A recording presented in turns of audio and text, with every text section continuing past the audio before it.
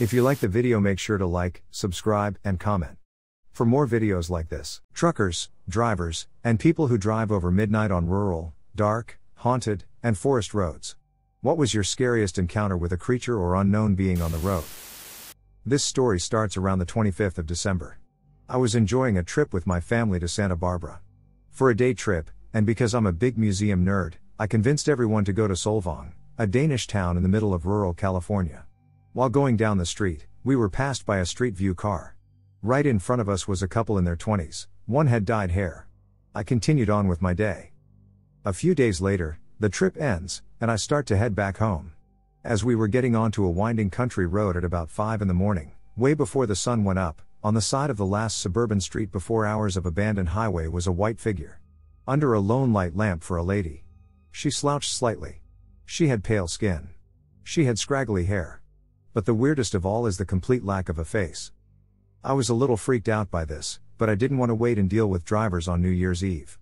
Soon, thick fog set in, and I could barely see 10 feet in front of me. This road was very windy, as there was a valley below. After about 10 minutes of driving, the road started turning, and every 5 feet was a new sign saying what to do, slowly getting more nonsensical. From rock warnings back to back, to signs saying to turn off all lights, to signs saying to just stop. After a couple minutes, everything returned to normal. My theory is that this was a transitional space, and I have changed universes. About 10 years ago, my mom and I went to pick up my brother at a band rehearsal. We lived in a small town in Norway, and we had to drive through the forest to get to where my brother was. It was winter time, so it was very dark outside. The only light was the lampposts along the road. We drove down a little hill that flattens out before going down again. I know the road very well, and when the hill flattens, there is a bus stop, and on the other side, there are very thick rose bushes on a tiny hill. The road is lit up by a lamppost. Suddenly, I see this long, slender thing, all black, almost like a shadow. I could see that it had long arms and legs, but it had neither feet nor hands, and it looked like it had antlers and was about 2 to 3 meters tall. It looked like it moved slowly, like dragging its body over the road, but it was really fast and disappeared into the rose bushes. The thing is, I would have seen it because of the little hill, but I didn't. When I turned my head to see where it went, I saw that my mom had done the same thing. She turned back and looked at me and said, "Did you see that as well?" And I nodded. Then she said, "It might have been a moose." And I was like, "Mom, mooses don't walk on 2 legs." Then she said, "Yeah, I know. We have talked about it from time to time after that, and the only reason I don't think I had something like psychosis, or what it's called, is because we both saw it." I still don't know what it was, and I'm still looking for other people who have seen the same thing. A while ago, I heard about 2 different people having a similar experience, but with slim, tall, black dog-like things with the same features as the thing I saw.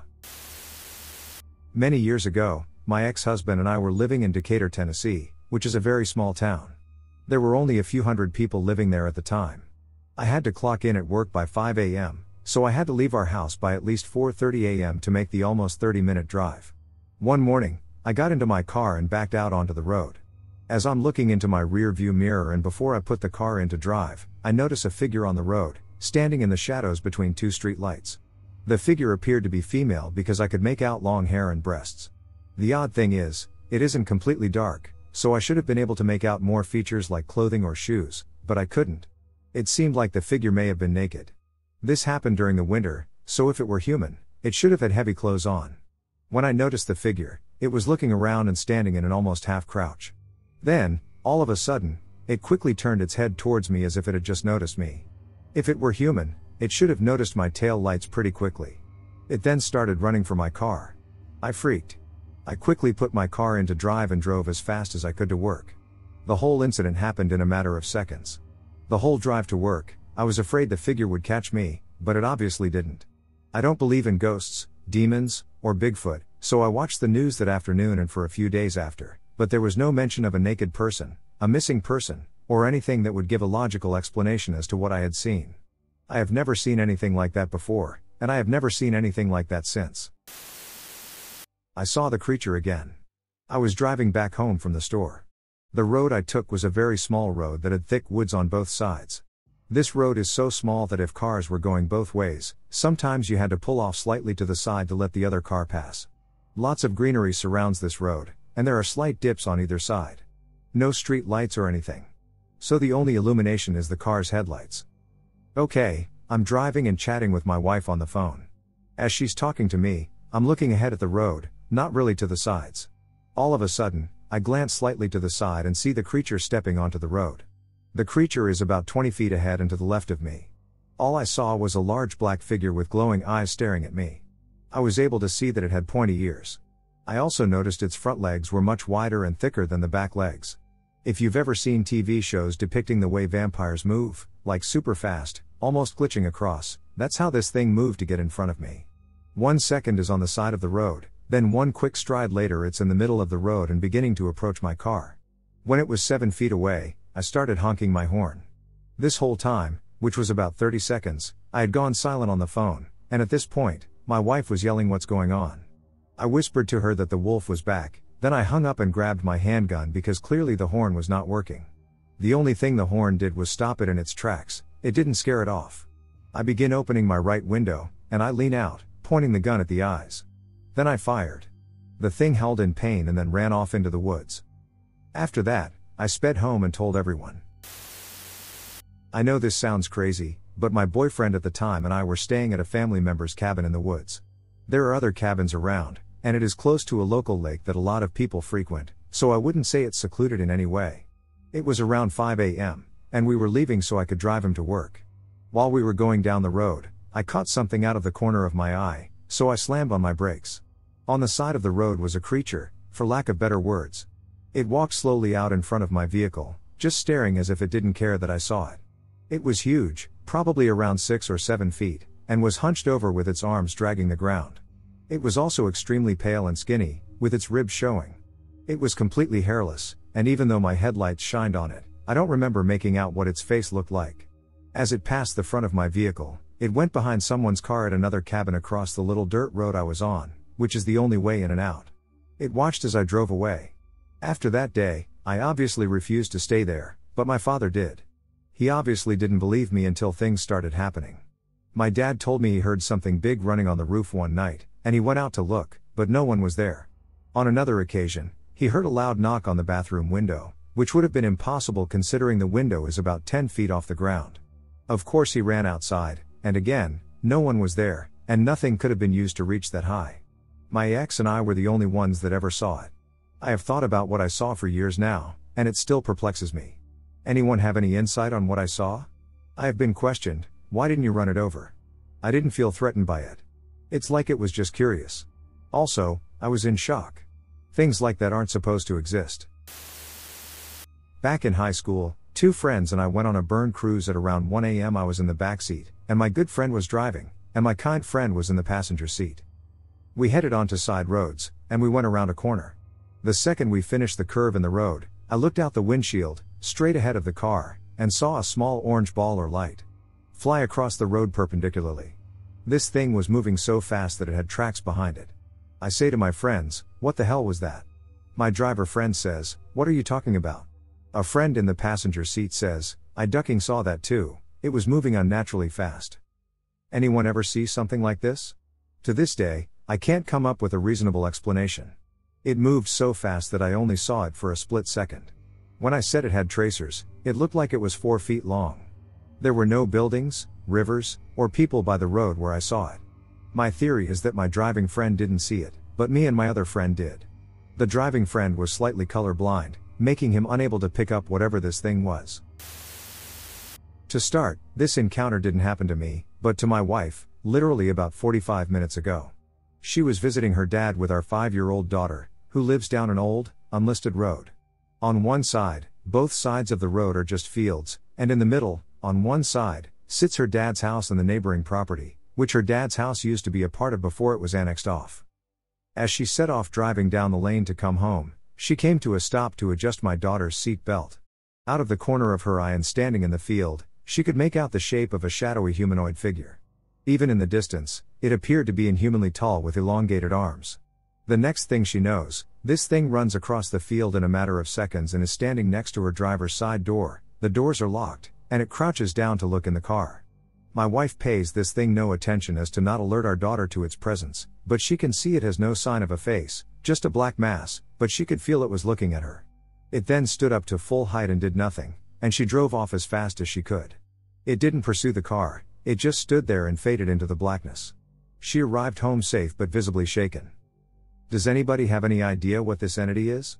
We live in the West Yorkshire area of the UK, if that helps. My friend tells me of a story that he remembers as clearly as day with his ex and friends driving in a car behind him. They were on the roads at 1 a.m., headed towards Bunnyman Bridge in Virginia, a local urban legend. Upon the windy, narrow road, his ex starts to scream loudly as they slow down into a turn as she sees a figure, and it catches my friend's attention immediately. He sees to his right, maybe 10 feet away in distance, what appears to be a human-like entity with a bronze-colored face and long, dark black hair, and was wearing what appeared to be colonial-like clothing but was staring off indirectly at the distance of the woods, not paying them any attention but in a clear enough view of discomforting distances. He immediately slams his foot on the gas and speeds off faster, calling his friend who was in the car behind him. They are also freaking out from what they saw. He made it very clear he was overwhelmed with a sense of evil or harmful energy and knew being around what he wasn't good enough to investigate any deeper. They had to veer back in the direction to get back, and luckily, whatever they saw was no longer there. I asked if it could have been a person, but he said something about what he saw was no human being, as the eyes and face weren't normal, and he couldn't grasp his thoughts at someone being out in such deep woods where no buildings were close by. Asking for any input anyone may have on what he saw. My friend and I had been out driving pretty late, probably at 2 a.m. We had been going at least 70 miles per hour, slowing down because our turn was coming up, so naturally, on this 2-lane road, we were leaning towards the right. Suddenly we see something tall, lanky, and fast enough to avoid the car having to be on its hind legs. It crossed our headlights, coming from right to left, like a swoosh, but it was heading our way, and no matter how fast we had been going, it was conscious enough to avoid us. We couldn't describe it, but the silence and the realization that my friend and I had seen that suddenly hit. We freaked because the way it happened was so quick and unnatural. We were investigating and deducing everything. But it didn't make sense. It was no rake, no alien, but something. We couldn't put a finger to it. Now here's where it comes back. My friend and I were talking about it again. We're searching online. When we saw this figure, she made the exact estimate that it was 8 feet tall, based on my own car's height. This scared us, but it brought us to the conclusion of what we've seen. It's real, we wish we had a dash cam, but like any other sighting, we only have our own minds. I just saw something, and I don't really know how to explain it. I am a farmer in the Midwest of the US. I am driving an auger wagon unloading a combine, and I looked out my right window facing east, over in this distance, about 200 yards along the edge of a field that borders a wooded area. I saw this thing. It looked human-ish, it was extremely tall. If I were to guess, it looked around 7 feet tall, walking on its legs like a person. But whatever this was, it was not human. Its arms hung down to its knees, but the weirdest part of it was its head. I don't know if this was its actual head or if it was wearing it, but it looked like an elk skull with large antlers. Elks are not native to where I am, but the antlers were way too big to be a white-tailed deer. I could not tell if it was wearing clothes or not. I have no clue what this thing was. I called the combine operator, and he saw it too and has no clue either. Does anyone know what this thing is? Just down the road from where a few years ago I had previously lived, in Southeast Australia, is the opening into about 100 acres of woodlands and bush that I frequently went into when I was younger to do the usual things, riding, camping, etc. I was out driving at around 11:30 p.m. with my girlfriend, and as we were in the area, I decided to show her the woodlands while we were there, as she loves everything to do with nature, and it was summer, so it was an extremely warm night. I left my car with the lights shining into the trees as we weren't going too far in and it was pitch black inside, and the two of us just kind of sat chatting, having a smoke, and generally relaxing. She was sitting on a sort of map of the area that had been put in on some plastic, and I was keeping an eye on the trees as I had a feeling that something was just wrong. I've read on here that a few people have said that they have felt that they were in danger, although nothing around them was off. It was this same feeling, every sense was almost reaching out, and my adrenaline was up, but there wasn't really anything in my eye line that seemed any different. After lighting another cigarette to calm my nerves, I scanned the tree line again and realized that it looked different than before. It was only after starting into the dark that I saw that there was moonlight now lighting up grass where it couldn't before, as there was a black shape blocking it that before I thought was a tree. I've got goosebumps just typing this, but the only way to describe it was that all sound just ceased and everything went dead silent, and a few seconds later, this disgusting feeling of dread fell over me, and I saw motion in the dark of the path as this thing crawled towards us on all fours. I've seen nearly every animal in the outback here, and we don't have any large predators like in the US or Europe, but somehow I knew this thing was a predator, and it wasn't hiding itself from us but just slowly crawling forward towards us. I don't know if my girlfriend saw it or not, as I couldn't look away, but just as it reached the line my car lights were able to illuminate, it reared up onto two legs and just sat staring at us. I am 6 feet 4 inches and this thing was about another meter larger than me, with arms that were far too long that reached down near the ground, and all I could make out was an off-white, almost yellowish fur on it, and in the dim light I could make out the silhouette of its head as like a dog or wolf. I wasn't able to move as it stared at me, but at this point, my girlfriend gasped, which seemed to break whatever was stopping me from thinking logically. I grabbed her by the arm and sprinted to my car, slammed the doors, and tore out of there as fast as I could, both of us too scared to speak until about half an hour later. We've both discussed it many times, and the feeling that we had was what I imagine a rabbit sees when it catches a wolf or fox looking at it, that this is something that would be able to end us with absolute ease if it so chose. Neither of us have been able to come up with any explanation for what it was, but it has definitely changed the way I view the woods and bush, and when I go camping or hiking now, I think back to that and wonder what it was and if I will ever see anything like it again. I'm a little freaked out, so let's jump right into this. I, 16 female, and my friend, 15 female, were driving to school. We always carpool because we're neighbors and go to the same school, so it just makes sense. It was just the two of us in the car.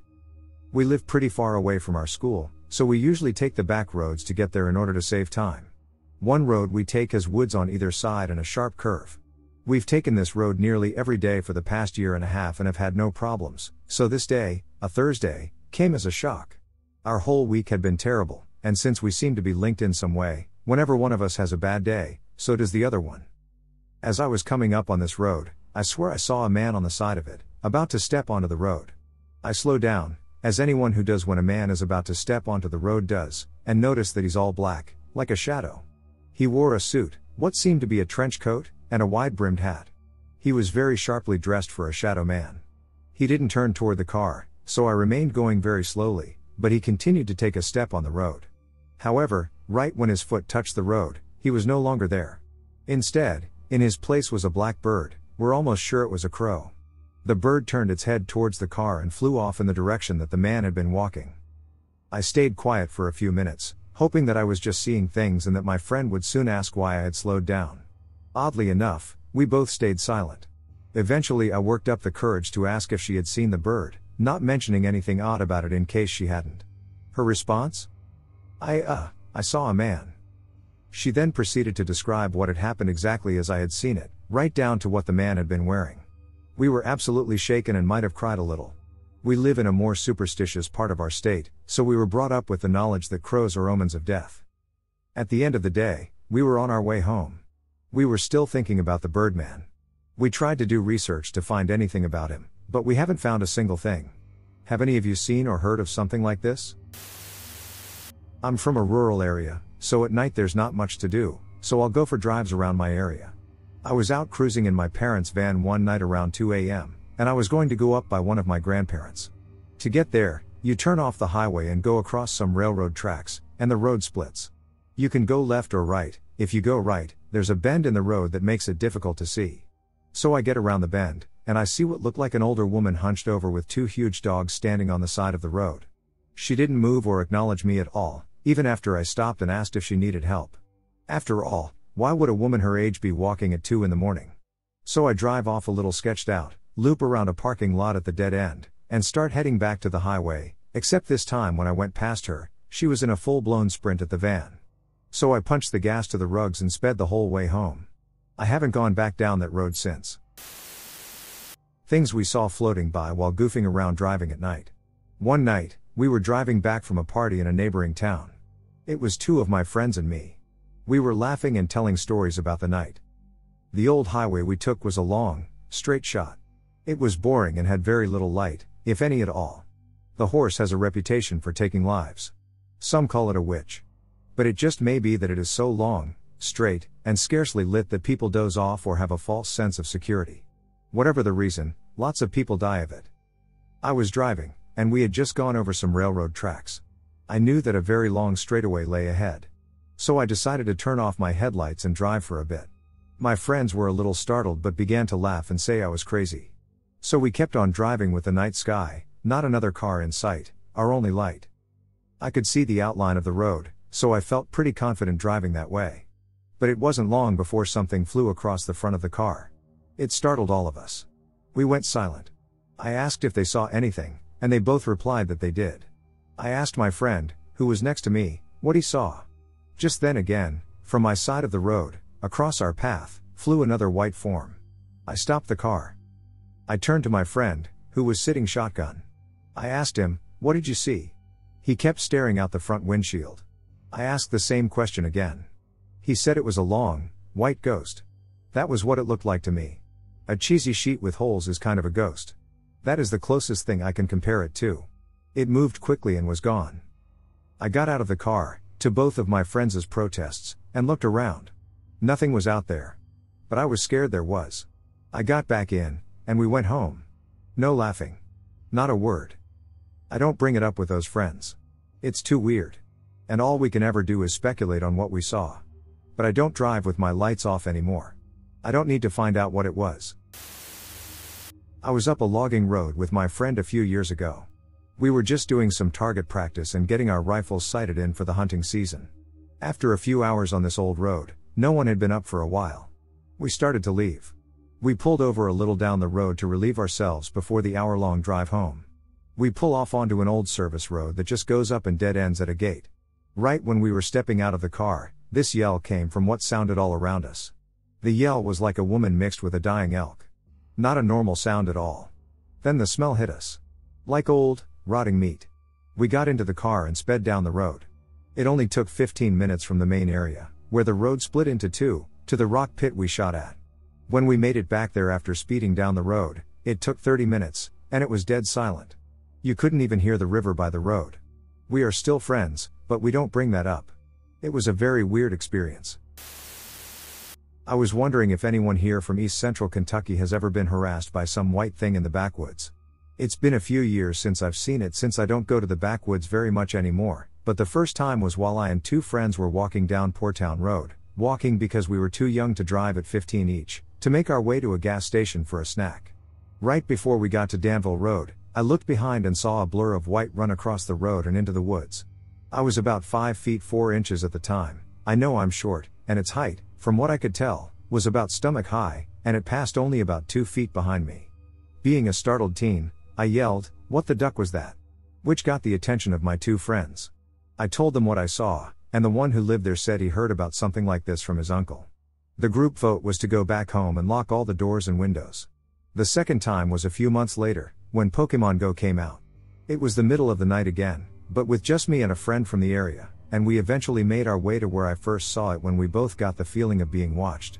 I don't know what it was about the feeling, but we both turned and ran back down the road, and we got in front of the friend's house. We looked down the road and saw it sitting there watching us, too far to make out any details. I yelled "Duck you!" at it, and we quickly made our way inside.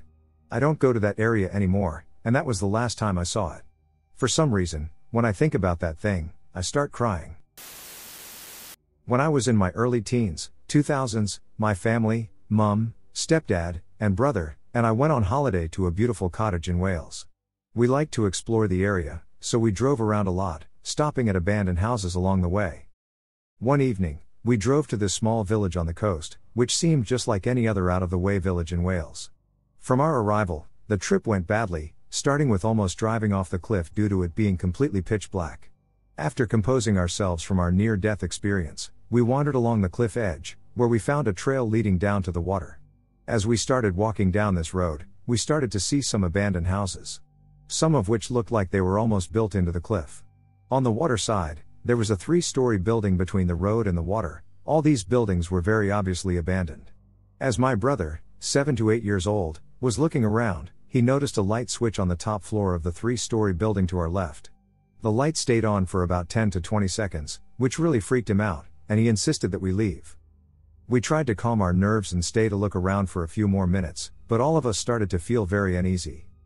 On top of the cliff, probably about a mile or two away, was a huge building that resembled either a prison or an old-fashioned asylum. Before we left, an alarm from this huge building started blaring in the distance, so we just got the F out of there. As we left the cliff and started driving through the village, a police car appeared behind us with no lights, following our every turn in the pitch black. My brother and I, who were in the back of the car, could not take our eyes off of this police vehicle. It followed us continuously until we reached the sign, which said, "Welcome to." Neither he nor I can remember where this was exactly. After this, the car drifted off into the distance and out of view. All of us were very shaken up by this experience, most likely made worse by it being late at night with little light pollution. Since this experience, we have tried multiple times to find out where this village is. No matter how hard we look, we cannot find it. Which kind of adds to the creepiness. My experiences with shadow people. 1. A few years ago, my ex, Will, and I were living at my mills. One night, I was home alone, waiting for Will to return. It was about 1 a.m. when I heard him drive up, so I went to the front door to greet him. As I opened the door, I saw him getting out of the driver's side of the car and also a dark, shadowy figure walking from the passenger side of the car, which was closer to where I was standing. I started to ask, "Who's that with you?" But then I realized that no one else had actually gotten out of the car, and this shadow person had then walked off to the side, and whoever it was seemed to just evaporate into nowhere. I just figured that I was overtired and said, "My eyes are playing tricks on me, I'm starting to see things." Will replied, "No, I saw it too. The yard was well lit up, and there was no place for a person to hide or leave the yard unnoticed. Upon inspection, we found no one." 2. This happened a week ago.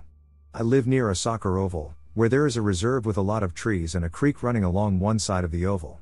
There is also a long pipeline that runs along one of the main roads, cutting across the creek. It was just as the sun was going down, still enough to see a little ahead of us, and my sister and I were walking along the pipeline when I noticed someone crossing the road as a car was coming. I couldn't make out any features besides a black shadow, and it was as though I could see the car right through the person. The car didn't slow down at all, and as the person reached the pipeline, they just vanished. There was nowhere they could have gone, and my sister insisted that she was watching the car. There was definitely no one crossing the road, but I know what I saw. I see it very clearly. So I was driving home around 11 p.m. last night, and I saw a large bipedal thing run across the road. It was probably around 6 feet 7 inches, vaguely grayish, and slightly fuzzy, but that could have been the lighting. It was incredibly skinny and muscular, with very long legs and arms ending with a long clawed finger. I didn't get a look at anything above mid-torso. I know it was real because the guy driving towards me slammed on his brakes and swerved some. I kept driving, kind of spooked, pulled into my driveway, and the neighbor's dogs started freaking out, which is not normal for them. I get to the door, and it's unlocked. It's a little odd, but my roommate doesn't always lock it when he goes to bed. So I head upstairs, go down the hall, and turn on the bathroom light. I see something near the top of the stairs, so I reach over and turn on the hall light. Nothing there. Needless to say, I'm starting to freak out some. Then I hear something on the stairs. It sounds kind of like a very large dog with a bit of heavy breathing and claws on the carpet, so I pop into my room and grab a gun because, hell, nope, no. Kinda went duck it, if I die and go sweep the house. I didn't find anything, but everything felt wrong, like I was being watched. I made sure everything was locked, went upstairs, and locked my bedroom door. I tried to get some sleep, but I kept hearing things in the house, so no go. But I fell asleep at some point, went to leave for work, and there was a 5.6-inch scratch on the outside of my front door about eye level. I'm in Central Virginia, if that helps, so lots of swamps, marshes, and forests. My dad had a very strange encounter on a desolate rural highway in mid to late June of 1988, just a year and a half before I was born. He was driving from Nevada to California on Highway 120, a 2-lane mountain road that cuts through Yosemite National Park and crosses mountain passes at altitudes of over 8,000 feet. It was about 3 a.m. at night, there wasn't another car in sight, and the road was surrounded by a dense redwood forest on both sides. My dad abruptly noticed a figure in the distance. It was a woman waving her arms frantically, standing in the middle of the road. Desiring to avoid confrontation with a bum seeking a needless favor or a criminal trying to trick him, he veered left and drove past the woman. However, the moment he drove past her, his conscience caught up with him. He thought about how he would feel if he picked up a newspaper later that week with an article about a woman who went missing near Yosemite. On a second thought, he pulled over to the side of the road, about 500 feet past the woman. Even though he was somewhat far away, he was still able to see the woman somewhat clearly through a combination of the particularly bright moonlight that night and his car's tail lights. When he looked back, he saw that the woman was no longer waving and was just standing there. He thought this was really strange. If she really needed help, she would have rushed over to the car, right? So my dad waited for about 20 to 30 more seconds, and the woman just continued to stand there. At this point, my dad started to get really creeped out. Did this woman have an accomplice or two hiding in the woods by the road? Was this an ambush? It was at this point that my dad hit the gas and got the duck out of there. I've been to Dyer Lane several times. The first time I went was in 2011. I had heard about the Phantom Cop, and I wanted to go check it out. I was with a friend and my daughter. My friend was driving, my daughter was the front passenger, and I was behind the driver. It was after 1 a.m. We were less than halfway to the first bend on Dyer Lane, and we were creeping along slowly with all the windows down. Suddenly, I heard a kitten crying. We stopped the car, and I got out and found the kitten. While we were sitting there discussing what to do with the kitten, a car appeared, coming up on us quickly. He turned the spotlight on and flashed lights. A cop walks up to my window and asks what we are doing. I told him we were looking for the Phantom Cop, and we all laughed, but he just stood there. I asked him if he had heard about the Phantom Cop, and he told me no. I didn't think much about the fact that his car was an old box-style police car from the 40s or 50s. Nor the fact that his uniform was green, more like an army uniform, because we were technically in Roseville. I explained our dilemma over the kitten. He offered to take the kitten up the road to a farm that he knew, where they take in stray cats. He pointed in a direction where we later found out in daylight that no house exists. Anyway, I gave him the kitten, and he cautioned us to be careful. We then began driving toward the bend. I said, "What if that's the Phantom Cop? Let's watch where he goes." We slowed way down, waiting for him to drive closer behind him. We kept our eyes on him, and all of a sudden, his headlights disappeared. We found a wide spot in the road and turned around, never taking our eyes off where he was. We sped all the way to Watt, and he had vanished. This happened about 2 years ago. Me and two of my friends were driving in the middle of the day back to my friend's place, Vancouver, BC. We were driving down a quiet street with houses on either side, and there was no one outside or driving on the road with us. We were going down the road, and there was a man standing on the sidewalk. He was an old man wearing a suit and a hat, like a fedora but not quite, and he was holding a briefcase. The part that was so goddamn scary is that he was bent over perfectly sideways, in a way that a human shouldn't be able to bend. His head was at his waist level, and he would have been probably 7 or 8 feet tall if he had straightened out. He watched us as we drove by, and as soon as we passed, everyone in the car had visceral reactions to it. Anyone who knows me will tell you that I am by no means an emotional person, but as soon as we drove by, I broke down in tears. One of my friends started gagging and actually ended up vomiting about an hour later, and my other friend, who was driving, screamed at us to shut the duck up and later told us he felt so angry he wanted to crash the car. It was honestly one of the most jarring experiences of my life, and until now, I've been far too afraid to try and find out any details about it. If anyone knows what I may have seen and could give me details, I would really appreciate it. As I said, I have essentially no knowledge about any of this, so anything helps. The other day, I was driving pretty late at night. I know the area well. I drive this route 3 or more times a week, and it's a relatively straight shot. Only 2 turns.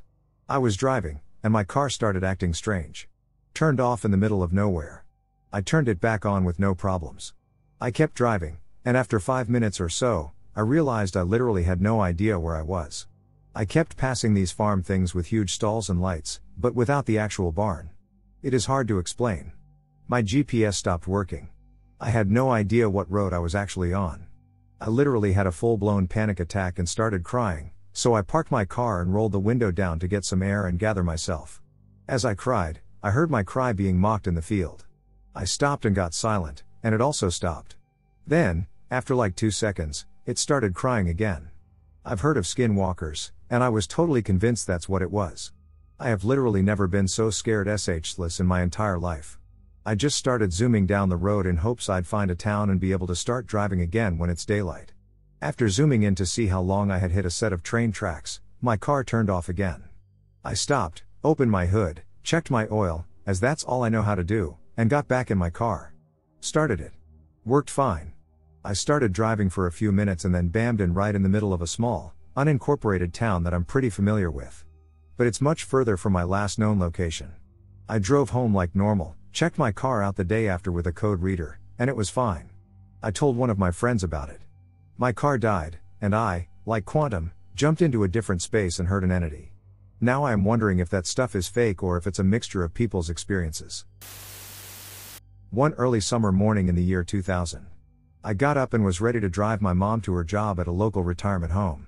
It was dark starting out, but the sun was gradually coming up. I dropped her off and started returning to her house.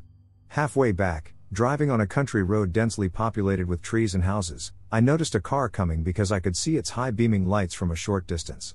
I also saw a large black dog in my path, standing completely still with its head pointed forward. It had a slender build. Having only a few seconds to think, I decided to continue forward and brace for the impact of running into this dog. I closed my eyes as I got closest to it and continued to drive without swerving, and to my surprise, I felt nothing. I slowed down to check for the dog, and there was absolutely nothing back there. As I continued my drive, I felt weird because there was no way I would have missed that dog. It was not facing me. It was facing right. I would have struck it broadside. Anyway, I am thankful I didn't swerve. I feel like had I swerved, things would have been very different for me today. I do believe I could have died. Also, I watched the movie Black Dog months before this incident. Just thinking about this made me a believer. Alright, here's something creepy from good old Blighty. More precisely, North Yorkshire. In 2015, myself and my sister took a little road trip across the coast road so we could visit Whitby and other seaside places like that.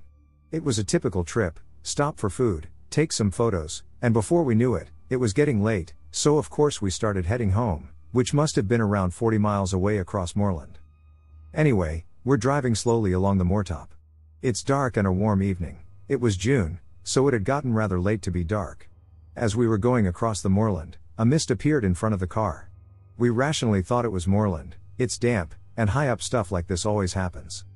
Except as we pass through the mist, we see something running from the car. My sister had slowed down because of the mist, so we could see this almost dog running away from the car. We slowed down even more because we don't want to frighten the dog and cause it to hurt itself by falling into a ditch or running back into the car. But as we slow down, it stops. So we stop, and it turns around. Its eyes were so red that we just stared. Before we said nope, my sister managed to shunt the car around it and speed off. It kept looking all the time we sped off, and I think it followed for a bit. When we got home, we both knew we had probably seen a barghest, so we were obviously freaked out but also a little bit curious, so we tried going back out a few weeks later but saw nothing. I saw something that I can definitely rationalize, but in my heart I know wasn't right. I leave for work earlier than most. Anywhere from 4:35 am I'm in my vehicle driving into work. The area in which I live is one of the only parts of the state that has actual woods. It's a residential area but we're in the tress. Spread out in darkness at night with the exception of a few streetlights, if that helps for a mental picture. The area also has a history of Native Americans and early settlers, which I know is where much of the US folklore originated. However, being rational and through my research I tend to believe the more grounded explanations of the stories we've all heard about. Anyways, on one of my earlier mornings recently and after locking my door and walking to my car I see a figure in the middle of the road. The figure is illuminated just enough to see that it looks like a person but not enough to see clothes or features. It seems to be facing my direction but I'm looking at a shadow basically. I don't call out but I stand at my car looking as my mind goes from what's my weird-ass neighbor doing out here at this time to why haven't they moved, while a chill creeps up my spine and radiates throughout my body. If I've learned anything about instincts in my time it's that your body will tell you when something isn't right. With that being said, and for whatever reason I decide to get closer, but the instant my body moved so did the figure.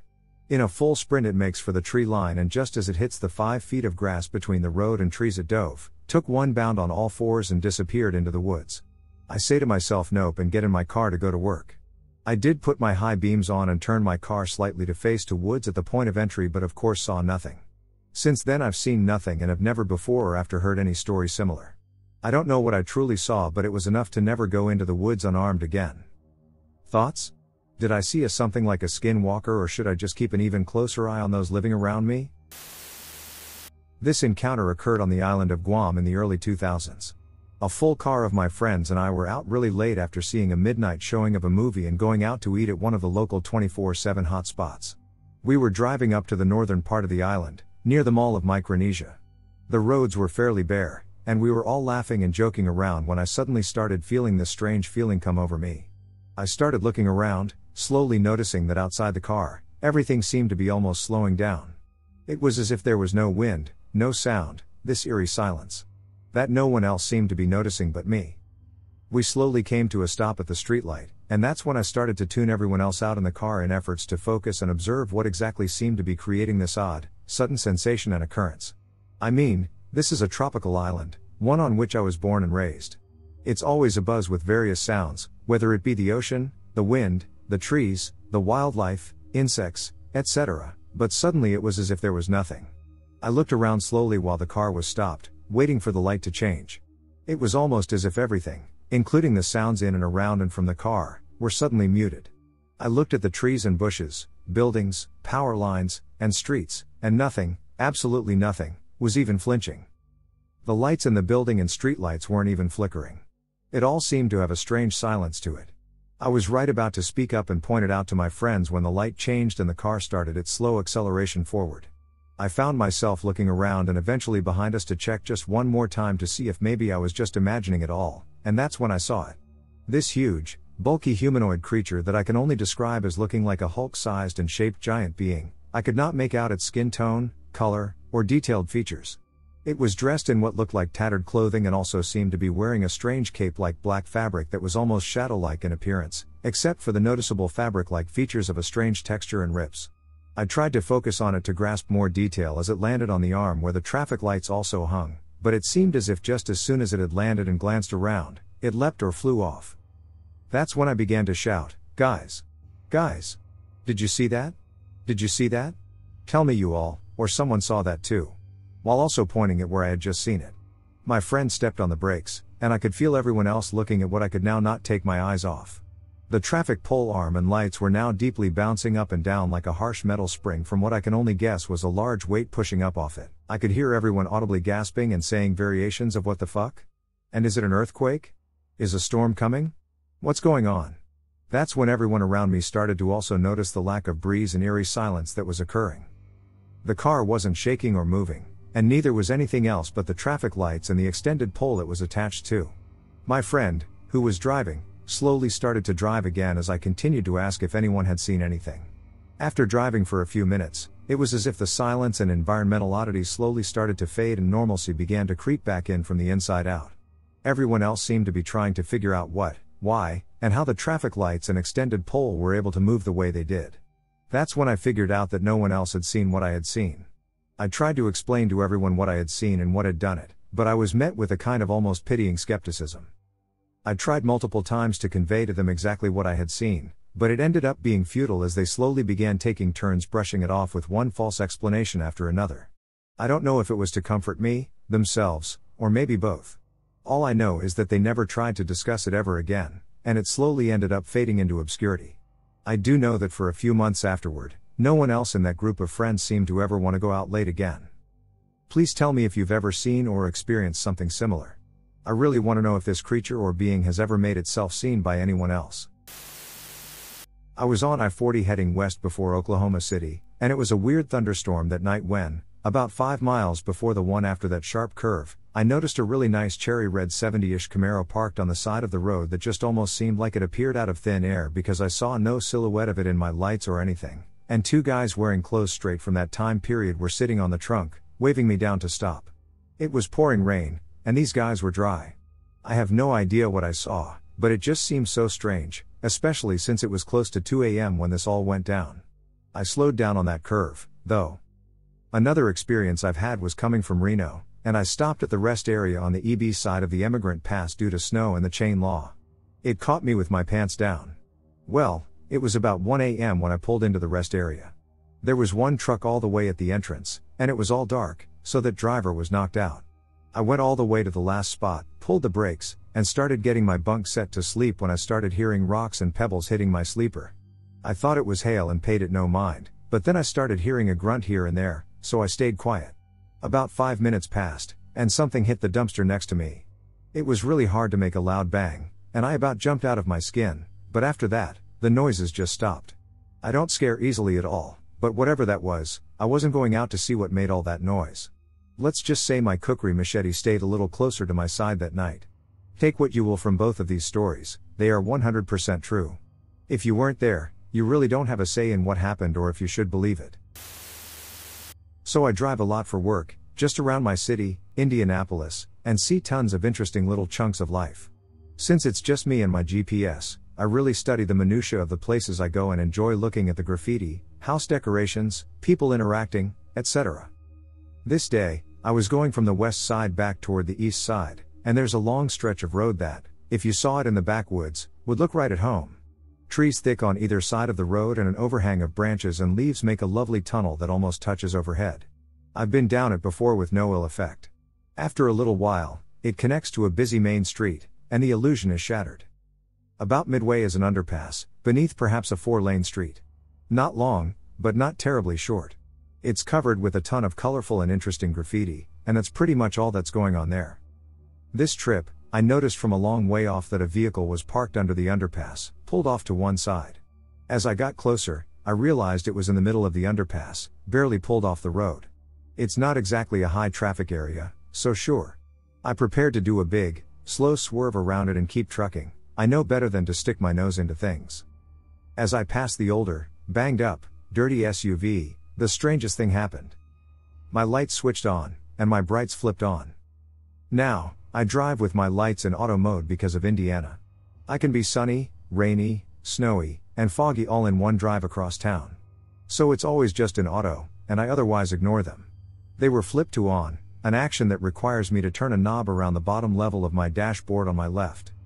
At the same time, my brights were switched to on, not flash, an action that requires me to push the end of my turn signal while pulling the signal arm itself toward me, also on my left.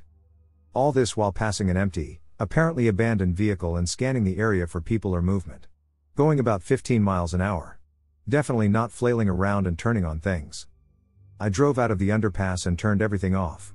No one showed up around the vehicle for as long as I could see out my rear view mirror, and I got to the main street with no other incident. Thoughts? A long time ago, my mother, at random and rare times, would go on these drives. Her term of a drive sometimes meant going to a town over an hour away to visiting a city a state over. And I would at times join her on these trips when she called, and because, I have nothing better to do. This happened on one of these many trips. We were returning to the town that we both lived in. It was in the afternoon, 2 or 3, and the weather throughout the day was fair, with some clouds. We were going through a town where I used to go to school, where she turned to me and asked if it was all right if we took a detour to check her boyfriend's place and animals. I knew these roads, so I just shrugged and said, sure. It was a 15-minute detour after all. So she turned off the main road and down a road I knew all too well.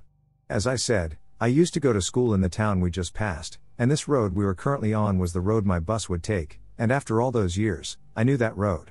I knew every corner, every bump, and every hill. The road itself was somewhat small, with enough room for 2 cars to drive on with ease. Anything bigger, well, someone was driving on the curve. So here we were on this same road I took when I went to school, the same road I dreaded so many times. As we made our way down the road, I turned to the road ahead of us, and in the direction we were going, there was a figure. From the distance we were at, I could see that he was a man, but more importantly, a farmer. If you could imagine the stereotype of what a farmer would look like, you would be close to what he looked like. The wide rim hat, overalls, and boots. As we got closer, I could see more detail about him, and more red flags were just going off in my head. I could see the white hair, the color of the flannel shirt, and him having one of the straps of the overalls off. However, he just looked off. His clothes looked like something from the 60s or 70s, and second, he seemed to be oblivious to us. I thought he would turn to look at us or just walk slightly off the road to give us room, but he didn't. Soon we were only a few feet away, and I was focusing on him. As we passed him, my eyes followed him, and as soon as he reached the side passenger window, I sat down. He vanished. Completely evaporated right in front of me. I turned so hard to look behind me that I would have given myself whiplash. I was looking to see where he went. All I saw was the road, a single tree, and the fence line to paddocks. There is no farmer anywhere. As I stare, questioning my sanity, I hear, "You saw him too?" I turned to my mother, asking if she saw a farmer. She responded with a yes. I then described what he looked like, and again, she confirmed it. She saw the same person as I did. And I saw him vanish into thin air. Like I said, I have been on that road many times, before and after this event, and I have never seen him again. Me and my best friend, while he's driving, Have seen a person with no distinguishable features run across the road either right before we hit it or a few feet ahead before we hit it, run across the road in front of us, and disappear to the other side. The figure always runs from the left to the right. And it's always too dark to see what's coming. The first time it happened was at night, and the figure ran across the road and then jumped off the other side. We saw it jump from one railing across the road, jump off the other railing, and jump into the bayou. It wouldn't see it go inside to bayou. The road was a bridge, and the figure would have jumped into a bayou, about 30 feet below. It happened so close to us that we could have hit it, but we didn't. The second time it happened was tonight. The figure ran across the road in front of us and into a large road that led into a neighborhood. It would have been visible on the street by the time we passed it, and it completely disappeared into thin air. We were so close to it, we could see it running, but we were too far away to hit it.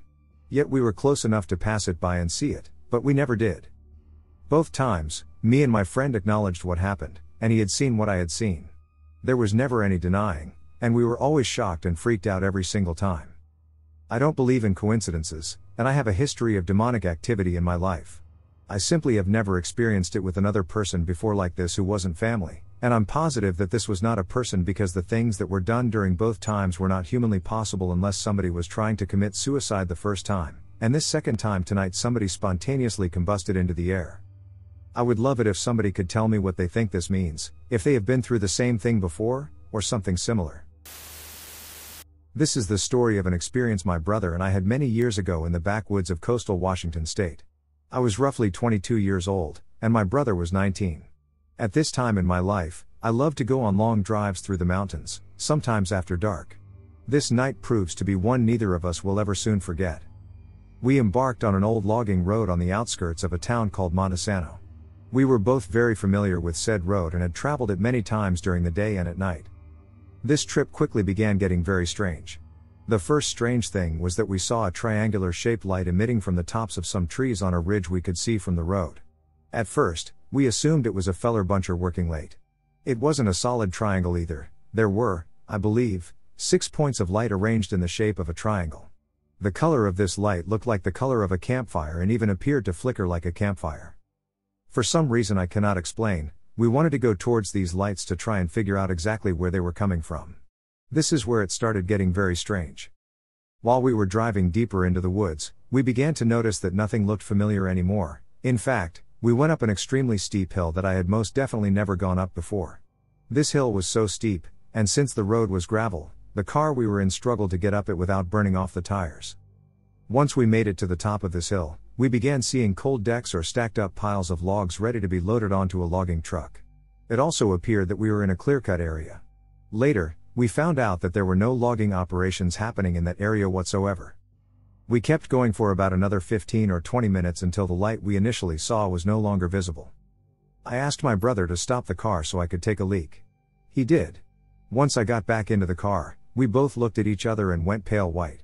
It felt like waking up from a dream, if that makes sense. Neither of us could explain why, but we felt like we needed to get as far away from that area as quickly as possible. We were spooked to the maximum at this point, but we didn't know why. On our way off of that road, we never ever went back down any steep hills, and we never saw those piles of stacked up logs again either. We drove for about an hour toward those lights we saw. When we were leaving this road, it only took about 10 or 15 minutes to get back to the main paved roadway. Roughly an hour of lost time. Some high strangeness definitely went on that night in those woods, and to this day I cannot explain it. I've thought about this experience a lot over the last 10 years, and to this day, every hair on my body stands up thinking about it. I'm not sure what it was that we experienced, but it definitely isn't something either of us will forget about anytime soon. I was young when it happened, roughly 17, and me and my friend liked to ride around on summer nights in my mom's truck. I'm 27 now, and me and him are still close to this day. So this particular night we rolled up our blunts for the night, as we always did, and looked for other friends to throw money on the high rides we always took. I was rebellious in those days, there was no care in the world. I rolled up 5 blunts, each a gram, and called 3 other friends, as we were still in high school, broke no jobs, and we needed others to throw down for gas. We drove from Bridgeview to downtown Chicago, and then the nights would eventually end up on 107, a road in the forest preserve that had no lights, so cops weren't a problem, as who likes to sit in the woods in pitch black? We did this 3 nights a week in that summer, so it was routine to us, but this night was different. We had recently seen some weird stuff going on in his house, like footsteps when no one's home, etc. If you want to know more about that, just ask me, I'll be happy to tell you about that creepy day. So anyway, after that creepy experience, I just wanted to let it go behind me and just pretend it's all in my head. Yeah, funny how that worked, but anyway, let me continue. So we're driving towards the end of the night, one blunt left, and we decided, hey, let's go down 107, so we did. I was handed the blunt, took a couple hits, and passed it to my friend Christian. He's driving, I'm in the passenger seat. As I'm doing this, I look ahead and see this figure walking towards us in the distance. I keep looking at it, and as we get closer, I see it's a girl walking on the side of the road on our side towards us. She's really pale, head down, dark black hair, and a white dress. I tell my friend, yo, do you see that? He responds, yeah. I'm telling him something along the lines of, what is this girl doing? The guys behind them start to lean forward out of their seats. And we were about a car length from her. I started to turn my head, and her body just turned into a black figure, almost a shadow, and it, not she anymore because it just looked like a figure, jumped in front of the truck and said, oh, shit. The guys behind me gasped. I quickly looked back and said, bro, did you hit her? The driver got scared and said, Ike. I kept looking behind us. He slowed down, and there was no one there. Did the car tumble over anything or make a sound like we hit something? She just disappeared. We quickly drove off, freaked out, and I asked everyone, did you see that? They replied yes. One of them was too freaked out to even answer. He was maybe 14, so I understood. It wasn't until months later that I found out about the resurrection. Mary's grave was 10 minutes away. I know it's a little stretch to say her spirit traveled from Bridgeview to the next town over, but if that wasn't her, I don't know what it was. I know one person is going to believe, and that's okay. I can't believe myself when I tell people, so I stopped telling people, but I have to ask those guys every couple years just to make sure we all saw that. This happened about 13 years ago, when I was a sophomore in college, attending a liberal arts school in Suffolk County, New York. Within the first month or two of my freshman year, I found myself in a very tight-knit group of fellow theater geeks, 6 guys, myself included, and 1 girl. And they all loved horror movies and ghost stories. I had found my crew. Freshman year was tough, but we all held each other up and made the whole experience more enjoyable for one another. At the beginning of sophomore year, we decided that in October, as the Halloween season was ramping up, we would find a creepy wooded spot in a nearby town some night and scare the crap out of ourselves. We did some research and found that there was a particularly isolated area about 30 minutes away, infamous for paranormal sightings. Perfect. The 7 of us split into 2 different cars and headed out into the night. Allow me to set the scene. You turn off a busy main road flooded with strip malls, restaurants, and whatnot, and you are almost immediately greeted by complete darkness. Again, this area was very heavily wooded. It was essentially a large web of winding roads surrounded by trees. There are very few streetlights and very few houses. Without a GPS or a good sense of direction, one could easily get lost in there. We all made sure to have fully charged phones and flashlights, just in case, but the goal was to keep driving until we collectively decided to pull over and go exploring. So per the directions, we made a left off of the main road, driving for 30 minutes or so into this dark network, picking directions at random, just getting intentionally lost. Our cars made a turn, and, to our surprise, there was a huge log in front of us. We had reached a dead end of some kind, with nothing but trees beyond it. We all got out to see what exactly this was, stepped over the log, and noticed 2 narrow trails leading in different directions. This seemed like as good a time as any to grab our flashlights and do some amateur ghost hunting. We flipped a coin and set off on the trail to the right. The trail was so narrow that we had to walk single file to avoid getting whacked by branches. For whatever reason, I ended up in the back. I'm usually pretty rational and level-headed, but I have to say, the further we went in, the more I was overcome with an uneasy feeling. I kept hearing sounds deep in the woods, unable to shake the feeling that we were being watched.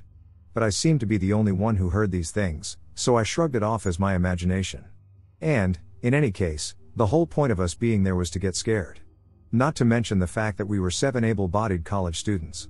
What would we come across that could take us down? We headed down this trail for about 20 minutes, and just when I thought it would never end, we came to a massive clearing.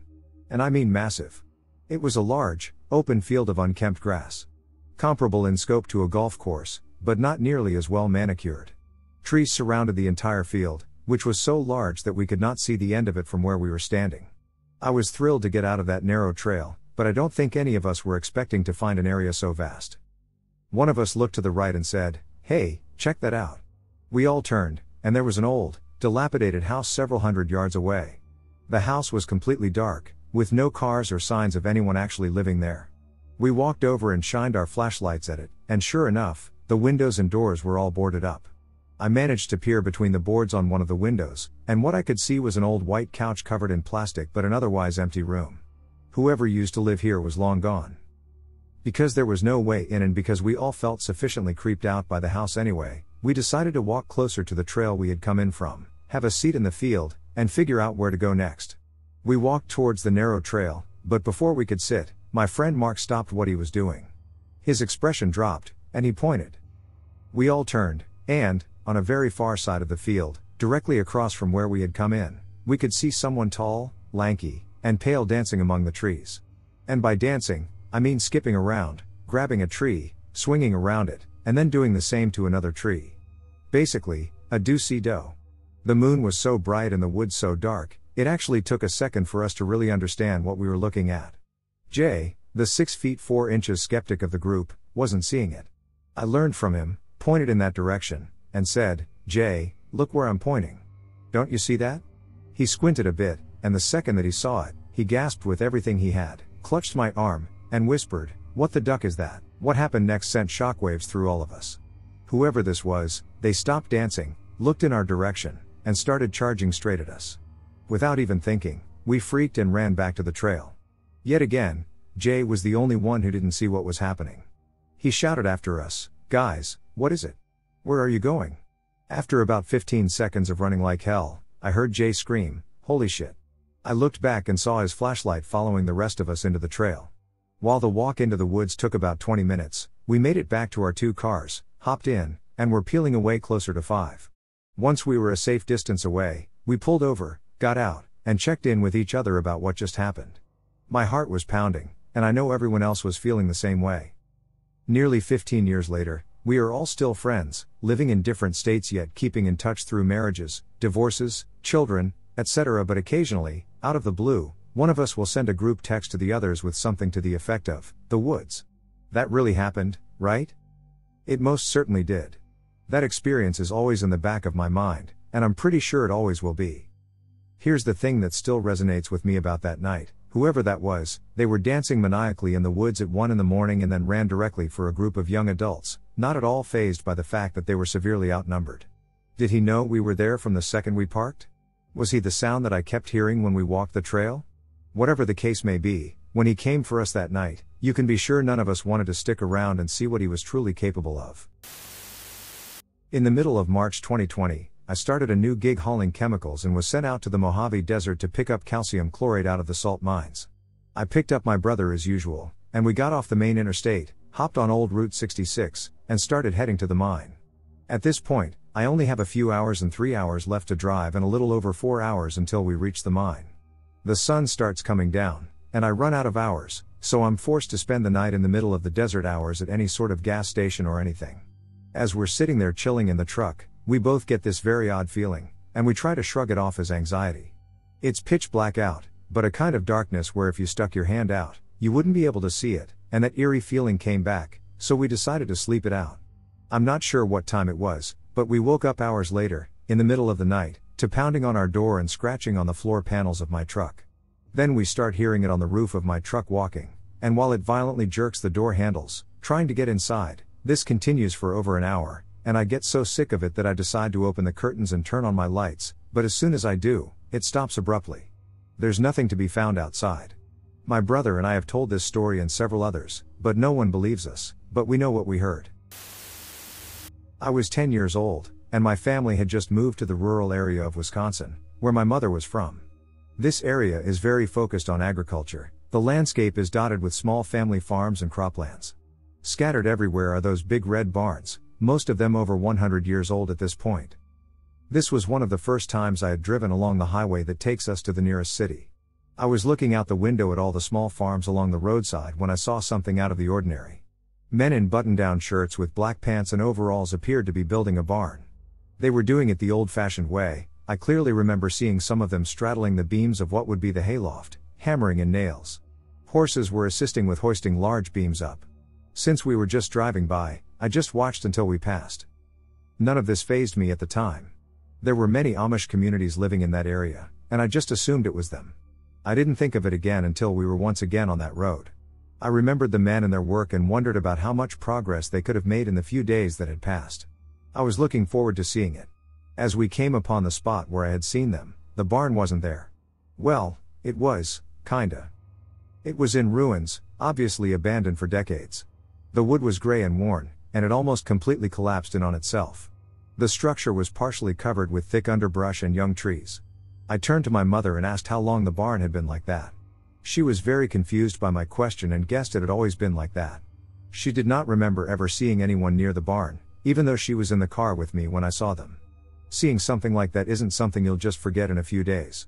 What was left of the barn is completely gone now, but I always think about what I saw when I pass it. Sure, there are probably tons of rational explanations, but I like to think that time got thin just for a moment. I have never been a believer in paranormal events, and I have never come across anything in my life before this that could not be logically explained.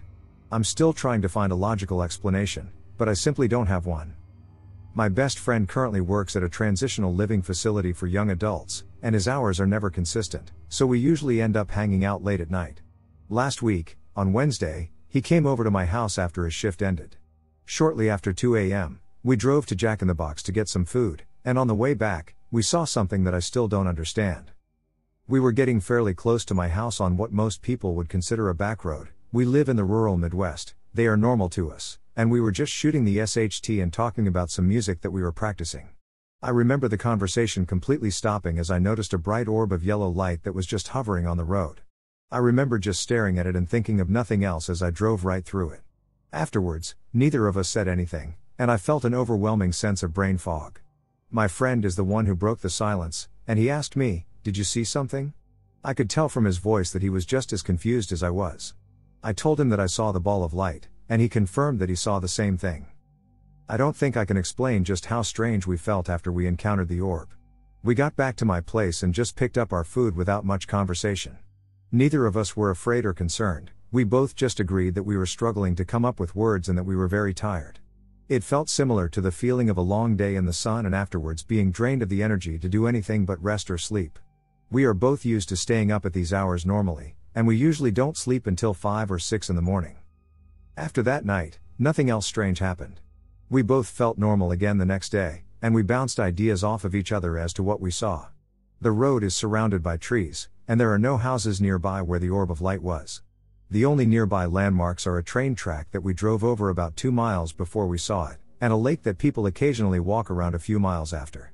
There isn't much to do in our town. I tried to think of what the orb logically was, and the best I could come up with was a projection. It was fairly large, about the size of an exercise ball. The big ones that I remember rolling around on as a kid. There was not a stream of light leading to the orb, and there were no residential areas anywhere close, so the projection idea doesn't really have much merit. The yellow color that the orb had was vibrant and seemed to be glowing, but it was not blinding, and it was not hard to look at. It didn't seem to be the shade of yellow I would expect from a bulb or man-made source of light. It appeared to look more like a solid object, but driving through it proved that it was not. Does anyone else have any ideas about what we saw? Or have you encountered anything similar? I am usually able to come up with satisfactory conclusions when I have seen something I don't understand at first, but this truly has me stumped. I would have written it off as me seeing things if I hadn't had my friend with me. I don't believe this to be anything sinister, and we have not felt threatened or afraid of what we saw. I just want to put my curious mind at ease. So I've been seeing this girl for close to a month now, and things are going very well between us. We're both into conspiracies, paranormal stuff, spirituality, and all that weird, interesting stuff. She lives in a very small town in Central Florida that I stay over at sometimes.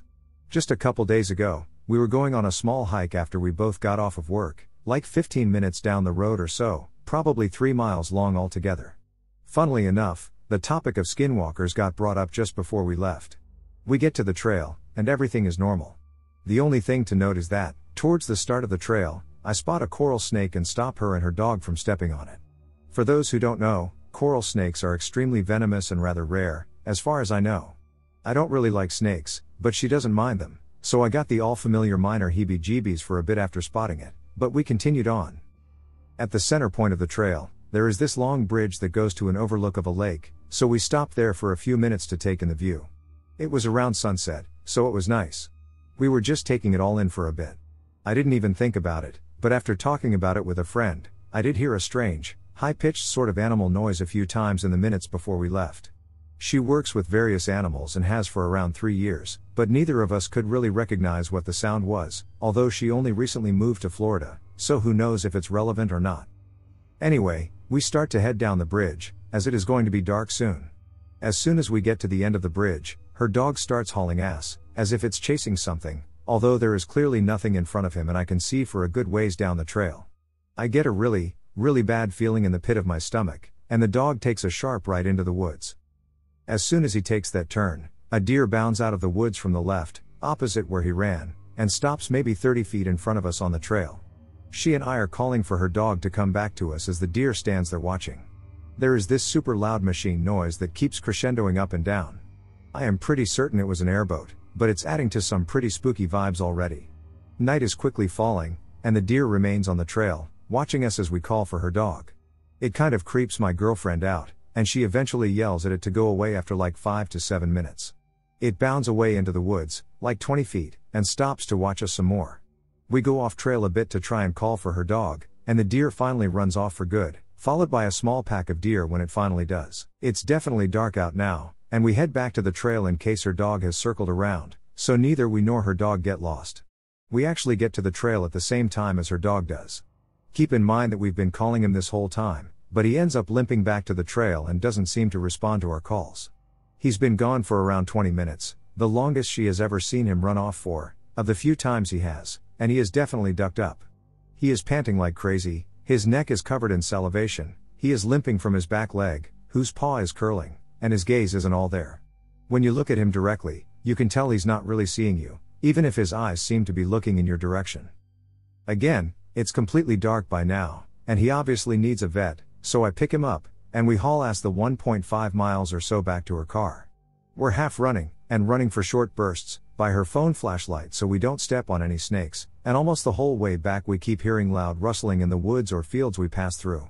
At least a boar-sized animal was out there. I couldn't think of anything else in Florida that would make that much noise, which definitely added to the fear of the situation. The machine noise is also still blaring at slow crescendo. It legit felt like a scene out of a horror movie. To make a very long story short, her dog was definitely bit by a snake, likely a coral snake, from a blood test he received. We had to drive 2.5 hours away at 11 p.m. to get antivenom from UF, but he ended up being okay, and we picked him up yesterday. The whole situation felt very off in a weird way, and I thought it was quite strange that a deer would stop on the trail to watch us like that for so long. There were tons of hunting blinds throughout the area too, so I can't imagine the deer would be that friendly in that area. The dog was not chasing anything I could see, and again, the trail was definitely clear for a long time. He took a very sharp right when he went into the woods. It was almost like something was calling him, saying, come this way, and leading him to the snake. Immediately after he ran into the woods, that deer came out to watch us. And just before all this occurred, we heard some strange, slightly high-pitched mammal-sounding animals out around the marshes of the lake. Not to mention the loud as duck rustling as we were rushing to get out of there. The loud machine noise obviously isn't related to anything paranormal, but it definitely made the vibes more creepy. I don't know for sure if it was anything spooky, but based on how many things we talk about end up happening to us soon after, I don't know. I know skinwalkers are like a regional thing for the Southwest, but who knows what sort of similar things may be out there. Then again, it could be more of a spirit, if anything. There were a lot of weird aspects to that encounter, for sure. We actually agreed to talk about pleasant things only for a while for that reason, although for the past few days since that encounter, we've both felt really uneasy or anxious and have had a lot more negativity in our thoughts than usual. We actually just discussed it last night. I guess we were both feeling it but didn't bring it up until then. I live in an apartment about an hour from my parents' house, and they came to bring a few things. The plan was that once they left, I would also leave and spend a few days at their house. So they left, and I had to do a couple things in my apartment before I left. They texted me when they were driving away, and I left about 10 minutes after that. I was driving on the highway for about 30 minutes when I came up to a car that looked like theirs. I don't know their license plate by heart, I only know a couple letters and numbers, and the license plate on this car was one I had definitely never seen before. As I passed, I took a quick look at the driver, and it was my dad with my mom in the passenger seat. They were going significantly slower than me, so they went out of view pretty quickly. It's important to note that in my town, there are multiple ways to get off the highway to get to my parents' house. The way I usually go is all back roads, so it saves about 5 to 7 minutes compared to the main roads. When I finally got home, I was surprised to see my parents' car in the driveway. I have no idea how they could have possibly gotten home before me since they never passed me and there are no shortcuts. Here's where it gets weird. I asked my mom which way they got off the highway, and they went the way with the main roads, which, out of all of them, takes the longest. I told her how I passed them, and they said they saw a car that looked like mine pass them, but with a different license plate and driver. I'm convinced we all experienced a glitch in the matrix. I used to work on the north slope of Alaska in the oil industry. The work we were doing required us to travel far out into the Alaska Petroleum Reserve, which is basically just untamed tundra wilderness for hundreds of miles. The oil companies would build these long ice roads in the winter, which would lead to exploration drilling pads. Our job was to go out after they finished the initial drilling and test rock formations for their oil-producing qualities. It was mid-January, and the sun hadn't quite come up yet. And when I say the sun hadn't come up, I mean in almost a month and a half. Polar nights are intense. The particular well site we were traveling to was about 60 miles west of Alpine, Alaska. Deep in the wilderness. Our job took a week, but we finished and were headed back to camp to finish our hitch and go home. At the beginning and end of the ice roads are guard shacks that you have to check in and out of for safety, no cell reception, and radios work only up to a distance. If you don't check in or out at a set time, they will come looking for you to ensure you're not a popsicle. It was about 4 in the morning, not that it mattered in the land of endless night, and we were halfway across the ice road. Travel was slow, as the speed limit on the roads was only 25 miles per hour. When something appeared on the road in our headlights. It was a man. In jeans, sneakers, and a hoodie jacket. I was walking down an ice road in the wilderness tundra at 4 a.m., and it was minus 20 degrees outside. It's not unusual for the local Inuit people to be out this far hunting. Maybe his snowmobile broke down and he's trying to get back to the guard shack? Seemed plausible. He didn't acknowledge us as our trucks rolled up next to him. He just kept shuffling forward. He didn't seem cold. His clothing, while totally not appropriate for this extreme weather, appeared warm and dry. We also noticed he wasn't Inuit, but Caucasian. I rolled down my window and asked if he needed any help and if he was okay. He still didn't acknowledge us, he just kept shuffling forward. His face was completely blank, devoid of any thought or emotion. The other guys in my truck suggested that maybe he was in an accident and in shock. I continued rolling my truck along with him as he trudged down the road, still trying to get his attention. Even in this extreme cold, I could occasionally get whiffs of a peculiar smell coming off him. He smelled acidic? If that makes sense, there was just a lot about this guy that made the hair on my neck stand up. The guy behind me in the truck's crew cab had had enough of all this. He rolled down his window and reached out to grab the guy. He later said he was just going to try to shake him out of his stupor. Before my buddy's hand could reach him, this walking popsicle spun around and latched onto my buddy's outstretched arm. He glared at my buddy and then at me with this look of pure rage, not removing his hand from his arm. If emotions had a physical temperature, this guy could have melted the entire tundra that night. My buddy groaned in pain as he tried to get his arm free from Mr. Popsicle. At that moment, this guy started screaming in our faces. There was so much hate, rage, and anger in that scream. It was absolutely terrifying. I slammed on the gas and spun out on the ice for a second before the wheels caught and launched us forward. Popsicle Dude still had a hold of my buddy's arm and was trying to pull him out of the truck. He was running along with the truck while the other guys in the cab held onto my buddy to keep him inside. After several moments, if it could only have been a few seconds at most, my buddy tore free from this guy, and we hauled asses to the guard shack another 30 miles down the road. We checked in with the guards and reported what we had just seen. The guard was looking at us like we were pulling a prank, but policy said they had to check it out regardless. My buddy's arm was sore, and when he pulled back his sleeve, there were noticeable bruises in the shape of a hand around his arm. We filed a report with the guard, and we've been told to head back to our camp. None of us really wanted to talk about what happened, and it was a quiet drive the rest of the way. We flew home the next day. The next time we saw the guard at this shack, we asked him if they ever saw Mr. Popsicle on his patrols. He told us they searched up and down that ice road for a solid 12-hour shift and saw nothing, not even tracks in the snow leading off the road. He told us it was a good prank and that he'd get us back for making him waste a shift driving around. But it wasn't a prank. Who would make up a story like that? And who would willingly bruise their arm for a dumb prank? We never got a satisfying answer to what happened that evening. I still wonder about that dude, if he even was a dude. The Alaskan tundra is a weird place, and that was just one of my many weird stories from my time up there. When I was 10, I'm 36 now, my mother, 31, aunt, 28, almost 3 months pregnant, sister, 5, and myself were Christmas shopping in a town about 45 minutes from my home. My father, a Southern Baptist preacher at the time, always made my mom call him on a pay phone before we would leave the town we were in to head home. My mother did so right around 9 p.m., when the mall we were at was closing. After hitting up a drive-thru for drinks and snacks, we began our drive home. We would take a route home that consisted almost entirely of back roads. Roads with farmland on either side, occasional forests, or farm homes. We are driving along a patch of road with farmland on our left that has a small patch of forestry behind it. As we close the distance between us and the mini forest, one of the adults says, "It looks like those trees over there are on fire." I look, and the wooded area is glowing a fiery orange. We are all looking in the direction of the trees, directly to our left now, when a brilliant white light, akin to semi-truck brights, floods our car, and the source appears to be directly in front of us on the road. If you've ever passed out, you'll know what I mean when I say it's different from waking up. You're just aware again or something. Anyhow, it was like that for me. I opened my eyes to see my mom and aunt wordlessly staring at each other. I look around the car to see the windows are lightly frosted over, and my exhales are visible in the super cold car. My sister is just sitting there, staring at the seat back in front of her. My aunt says to my mom, "Guess we can't get that loaf of bread you needed," to which my mom says nothing but instead starts up the car.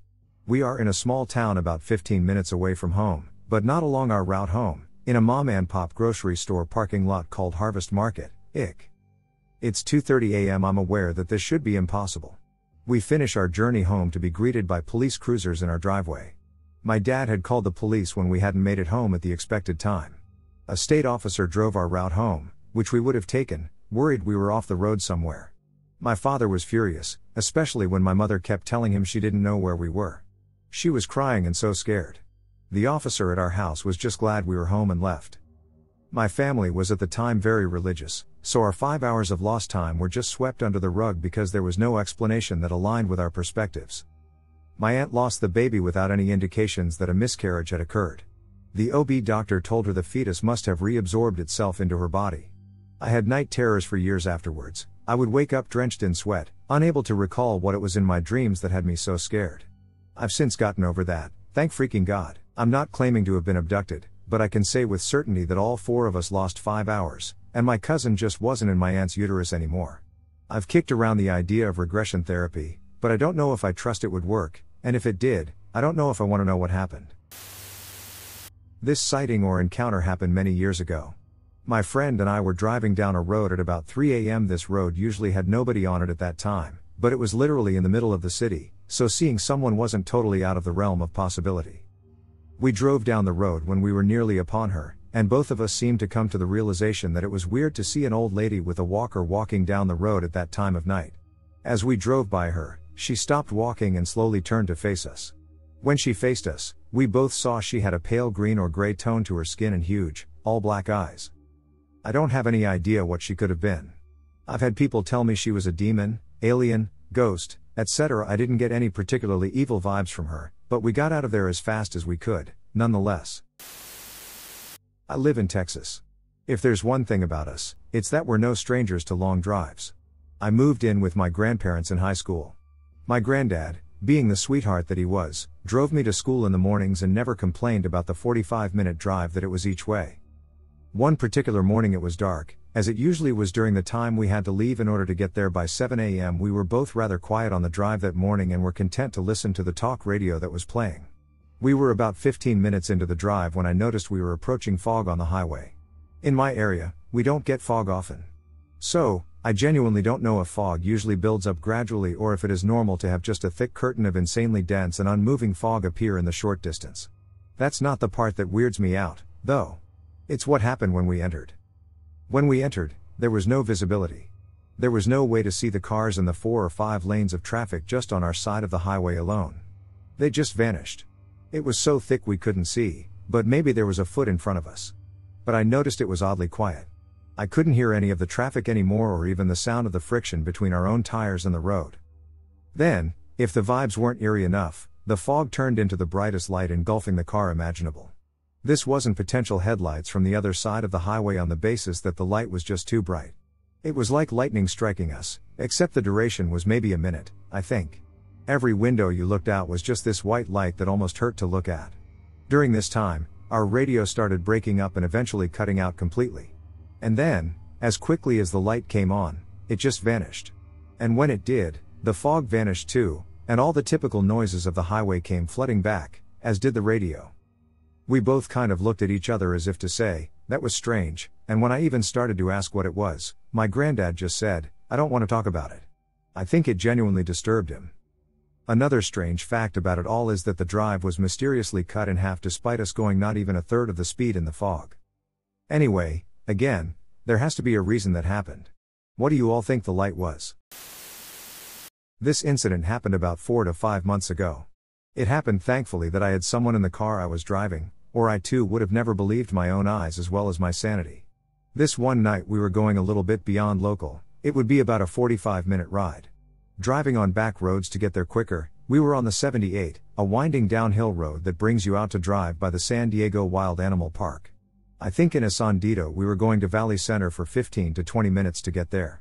We were listening to AM radio, it was about 2:30 a.m., with the show being on repeat since it ran from 10 p.m. to 2 a.m. This night was wildcard night, with people calling to share their strange encounter stories, etc. The weather was cool and clear, and we were on this back road from the beginning in Ramona, where I picked her up, not one car or person to be seen the whole way. As we passed the Wild Animal Park, you went about a half mile until you either stayed right or stayed with the road curves to the left, which I did later. I navigate the curve, which straightens out pretty quickly. On our left is a massive field, possibly pasture of a local farm, and on our left side are trees, bushes, and shrubs clumped together with a stone wall that was back about 10 feet from brush with more field but dotted with trees, shrubs, and bushes. This land much further up had a home as well, but was barely seen at this point. When the straightening road started coming out of curve, we both were chatting about it, with both looking out straight, saying so to explain we both had a full straight-on view as this happened. Like I said, as the car comes out of the curve immediately in front of it, coming out of the field to the left, go straight across to those trees and bushes. Gallops is the best way to describe what you would call its gait. Gallops are at a height of 12 feet. Yes, 12 feet tall, stick man? It was quick but very visible, as we both gasped at the same time.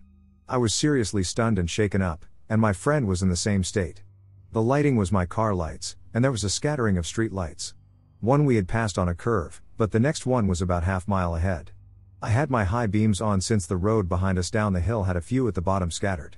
We both started sharing our views of what each other saw. Although I somehow saw a little more going up the figure than my friend, we both had the exact same description. I could only come up with stick man, as that was the immediate thought. Neither of us saw a head, we both saw an extremely tall figure, whose body or torso was a single, thicker, more than thin piece of wood, or what appeared to be wood. It had 2 sticks at the hip area that came off vertically with legs made of sticks that bent at the knee area, and for feet, large but proportioned sticks for feet. I saw a stick arm bent in the middle at its side but did not see shoulders, neck, or head. She did not see an arm or shoulders, a neck, or a head either.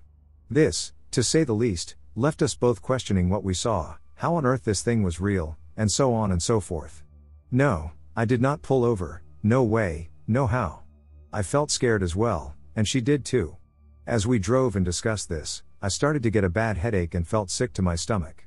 My friend felt weak, and we both felt no right. We kept on going to the casino, but it felt sure, and our minds and bodies almost felt assaulted. Finally, a friend in the area shows up and gets a room at the casino, and we go up to relax. He sees that we are both off. He asks what is wrong, and, well, we both couldn't explain. My friend stays to herself, and unbeknownst to me, she searched the description of our sighting, and can you believe that there have been sightings like ours all over the world? One sounded just like we were telling our story, it was so similar, it was scary. We don't talk about it, as it took days for both of these to feel better to feel right. I have told until today 2 others whom I trust to listen open-mindedly, she has told a few people to varied responses. I hope if anyone has seen this, they will come forward and share. I was 18 years old when this happened, in my senior year of high school. I started dating a girl who lived an hour away in Bogalusa, Louisiana, and would frequently drive out to go see her on the weekends. Bogalusa sits along a river and is surrounded by swamps. In my opinion, it's an area notorious for heavy fog and flooding. It is also a rural area, and it wasn't uncommon for someone to hit a deer when traveling to and fro. Being a young driver, my parents would ask that I be home no later than 11 p.m. to avoid this.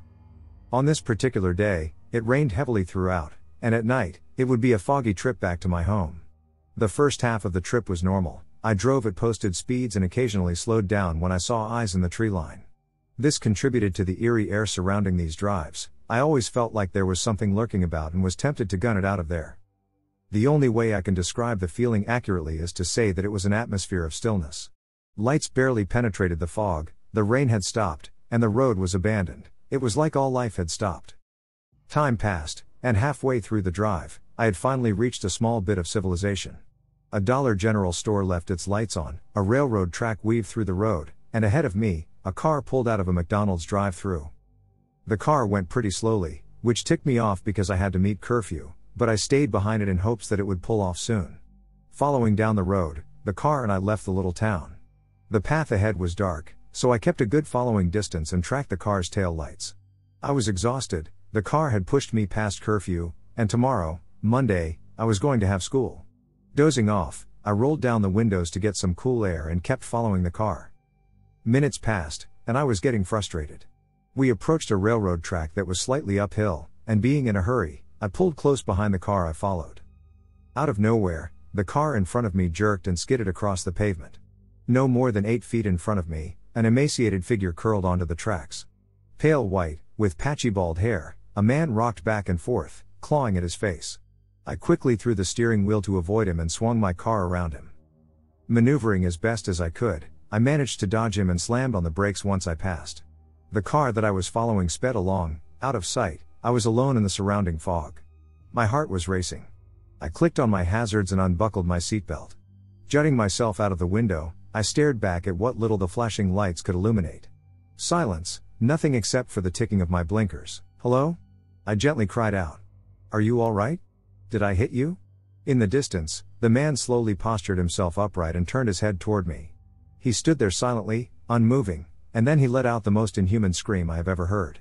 Breaking into a full sprint, he ran toward my vehicle. I quickly threw the car into drive and sped off from the scene. Not more than a minute later, I found that the people I had been following earlier had decided to pull around and park on the shoulder. I approached behind them and yelled out the window, "Did you see that?" "Yeah. I'm going back." The driver responded to me while he simultaneously called the police. We eventually came back to where the man had been, but there was nothing, just an old railroad. I used to live in the middle of the woods. The only road into the area where I lived was long and winding and full of small hills and dips. It was, at least, a 15-minute drive from my house to the main road. It's important that I adhere that this road is a single road, and there are no driveways or turnoffs at any point until you get really close to my little neighborhood. There's nowhere to pull off the road. It's all just wood on both sides. Back in 2014, when I lived in this house, I worked the late shift at my workplace. I'd go in at 5 in the afternoon and stay until 1 or 2 a.m., bringing in the last truck of inventory and breaking down pallets and working product. It meant I'd be driving home in the middle of the night in pitch darkness. Usually, I was the only car on the road at such a late hour. That was fine with me, because driving at night and having to look at oncoming headlights gives me migraines, and if there are no other drivers on the road, then there are no oncoming headlights to worry about. But this one night, I wasn't alone. There was another car on the road, about 200 feet ahead of me. I'd watched his taillights rise up over a small hill and disappear down the other side, and when I got to the top of the hill, there would be his taillights climbing the next hill. It was a little mesmerizing to watch his taillights rise and disappear over each hill. Until I reached the top of the next hill, his taillights were nowhere to be seen. A bad feeling washed over me, and I slowed to a stop at the top of the hill and waited for the taillights to reappear, but they never did. I pulled over with the intention of getting out and looking for an accident scene, but I was too scared to get out of my car. It was the middle of the night, and this area was known for coyotes and fisher cats. A brown bear had been spotted nearby recently. I'd come really close to being attacked by coyotes before. It wasn't an experience I was eager to repeat. From what I could see with my own high beams, nothing looked out of the ordinary. There were no brake marks, no tire tracks, no lights, no broken trees, or anything indicative of a car having just run off the road. My phone didn't have cell service in the middle of the woods, but I was pretty sure an emergency call would go through anyway. But what would I say? Hi, I'd like to report an accident I didn't see involving a car I don't see anymore and a crash scene I can't find, if it even exists, which I have no evidence for aside from what I may or may not have seen. To this day, I have no explanation for what happened. I've driven through that area many, many times since then, plenty of those times being in broad daylight, and I have looked around that area in an attempt to find anything to suggest what happened to that car that night, but I've never found anything. To my knowledge, there were no reported accidents in that area during that time frame. The car simply vanished without a trace. Back in late 2014, around October or November, I was 18 years old. I was very much enjoying my new freedom from the confines of childhood. At the time, I had just gotten my driver's license and drove a 1998 Chevy sports van. I did everything in this van, and because I had a hangout spot on wheels, I started making a lot of new friends. One night, when I went to go see some of my new friends, something happened that I cannot explain. It was late when I decided to drive some odd 25 miles to see my friends. Between my town and their town are just quiet, dark country roads. Every once in a while, I pass a driveway with a street light on the property. Ever since I was a kid, there had always been one road around the county that people liked to talk about. They called it Swamp Road. The road is located right past the local high school in the county closest to my town. This school is in the middle of nowhere, and it's just very eerie at night. The road itself is dark and quiet, located right in the middle of a large patch of woods, so at night it's even more terrifying. As I pulled onto the road, I managed to keep my cool. This road is a commonly used shortcut to where I was going, and I had no issue driving down it at the time. The road has several hills and then comes to an opening out of the woods, then banks right and then banks left again before hitting more hills and finally a stop sign. As I was hitting the last hill before the opening, at the edge of the woods, my eyes locked onto a bright white sheet on the side of the road. It was so distractingly bright that I almost ran off the road. I ended up passing the white sheet and continuing forward, but I started to think about things. I've always been one to think about bags on the side of the road. What if it's money, someone threw out a dog they didn't want, or something worse? My curiosity got the best of me, and once I hit the stop sign, I decided to turn back to see what it was. Right before the first turn, there is a small field entryway that I parked at. For some reason, I decided to turn off the headlights and shut the van off. I'm guessing it was my teen angst about not being afraid. The walk back to the edge of the woods was kind of longer. The only reason I didn't want to park closer is because a car could potentially come over the hill and get freaked out and wrecked because of the van being parked there. So I parked a little ways back and walked towards the edge of the woods.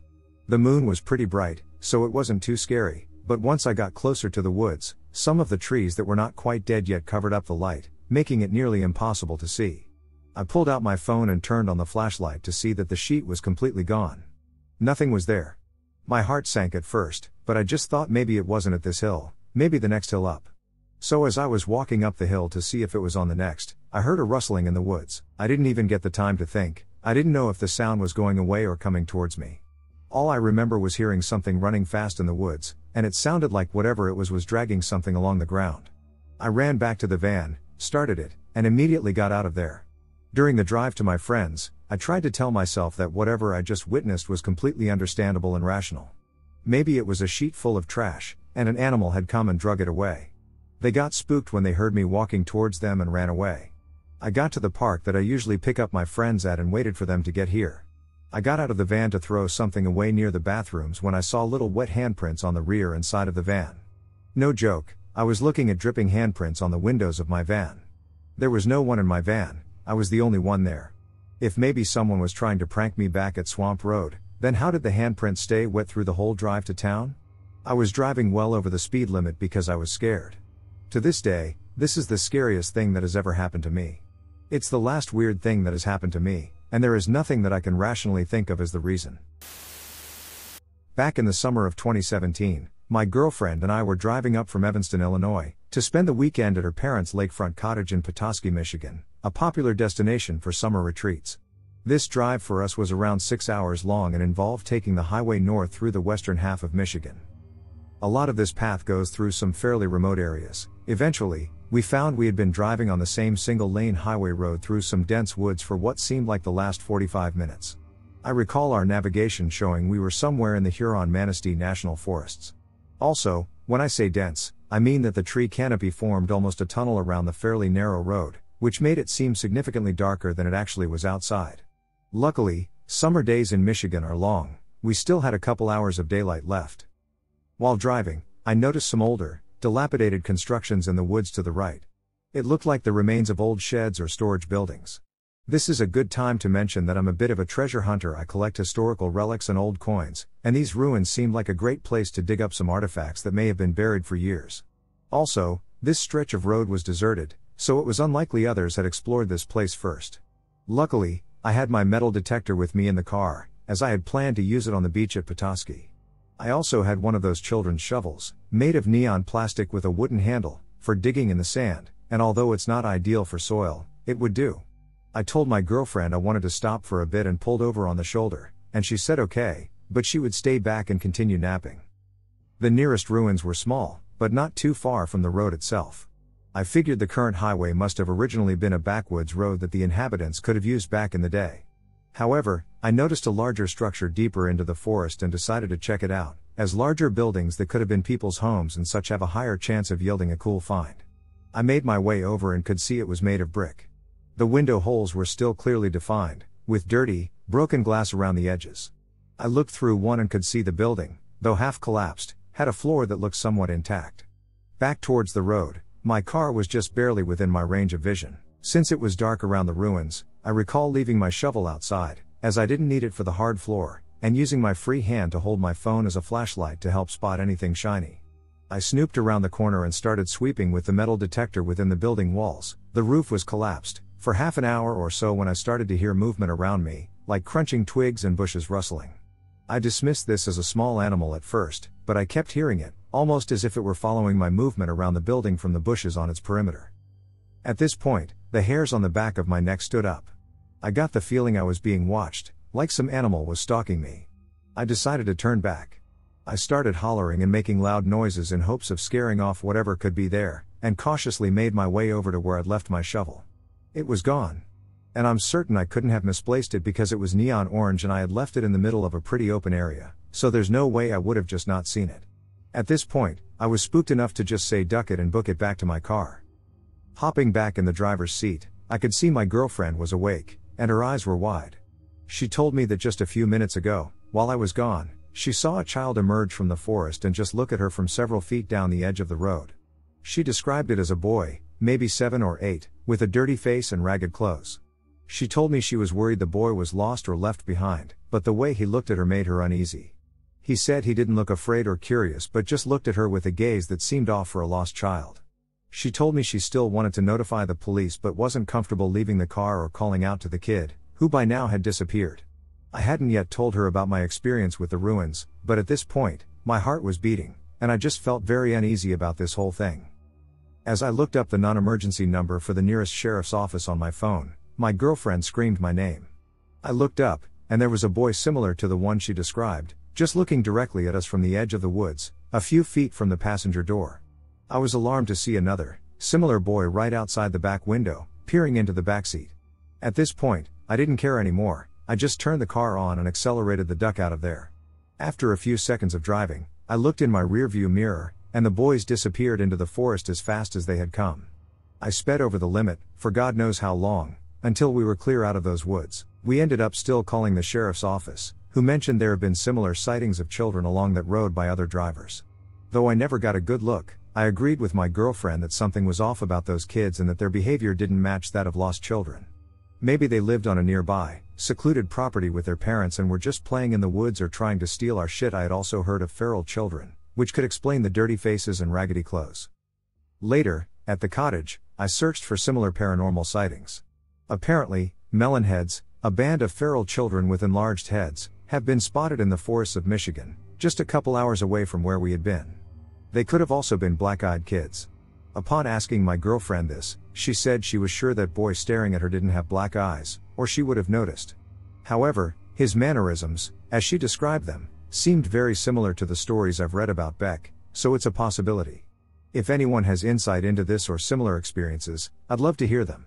The experience creeps me out to this day, and we ended up taking a different route on the way back from Petoskey just to avoid driving through that forest again. My mom and I drove to a local city in late October last year. It was about 7 p.m. on an unlit main road, and after the clocks went back, it was near pitch black, barring the headlights from the 3 or 4 cars on our side, none driving the other way. I remember talking with my mom while concentrating on the road, and I saw the car around 20 meters in front of me swerve suddenly, going on to the other side of the road. I assumed it was a corner, and the driver cut it slightly since I hadn't driven on that road before in the dark. A couple of seconds later, my mom screamed at me to swerve. It was only then that I noticed that there was an elderly man standing about a third of the way across our side of the road. He was wearing the typical English West Country farmer/hunter outfit, brown-gray flat cap, brown tweed jacket, brown trousers, and a wooden cane, so nothing light-colored would make him easier to see. What creeped me out the most was how he was staring straight into oncoming traffic, his mouth agape slightly, not flinching or moving in any way. Luckily, I didn't hit him. I couldn't stop shaking for the rest of the journey. We drove on that same road about an hour and a half later, and he was gone. I checked the local newspapers and sites a few days later, but I couldn't find a single report on him or if he ended up okay. Also, the road in question barely had any houses or buildings on it, let alone any near where he was. I have no idea how he got there. This is an encounter that's happened to my sister a few times now, and each time it's gotten worse. For context, my sister worked at a large event location in Suffolk, UK. Because of her job, she would often end up driving back home from Suffolk, across the county border to Norfolk, quite late some nights when it had already gotten dark, and she'd always be doing this drive alone. A couple of months ago, while she was doing this, she gave me a call while she was going down a secluded country lane, as she had just seen something on the road. That something was a tall white figure standing to one side, dressed in flowing, dirty white material. The thing apparently had long limbs and stood slightly taller than a normal person, and she said she saw its face very briefly underneath the material. Not for long enough to register what they looked like, but just enough to realize what she'd done. Being paranormal enthusiasts, me and my sister already knew a little about women in white ghosts, and so seeing this figure freaked her the hell out. Not only that, but she had had her windows open, and after she passed this figure, her seat nav stopped working, she got lost, and she even started to feel breath on the back of her neck. I'm a practicing pagan, so she called me while she was driving, thinking I could help, and I talked to her to calm her down and talked her through some bits I thought might help. Namely, telling her to not look at her back seats or in her inside mirror if something was behind her, to not stop driving, to invoke the name of a local pagan deity for protection, and then to tell whatever was with her that whilst she meant no disrespect to it, it hadn't been invited into her vehicle, and so she respectfully requested that it leave. It took about 20 minutes on the phone with her until she finally managed to get off of the back roads she was on and hit a town, and as soon as she did, the breathing on the back of her neck disappeared, the sat-nav started working again, and her sense of dread started to lessen. I told her when she got home to burn sage incense around her car and herself, to draw a pentacle to put under her pillow for protection, and to try to watch something funny before she went to bed so she wasn't falling asleep scared. Then I told her to always make sure there was something, like a bag or personal items, on every single one of the empty seats in her car while she was driving that way in the future, as an empty seat can be seen as an invitation. And that seemed to be the end of it for a while. However, about a month later, I got another call. The same thing had happened. Her lights had stopped working on the drive, so she'd pulled over, and when she looked up, she saw the tall white figure again, right by her passenger side door. She was tall enough that she only saw its hand and body in the window, but she thought it looked as though it was reaching for the door. Freaking out, as she'd realized she'd forgotten to put anything on the seats behind her, she immediately locked the car, started driving again, and called me, and we repeated the same actions as before. This time, though, I noticed heavy static on the radio in the background while on the phone. It was only afterwards that my sister told me the radio hadn't been on. Finally, last night, I got another call from my sister.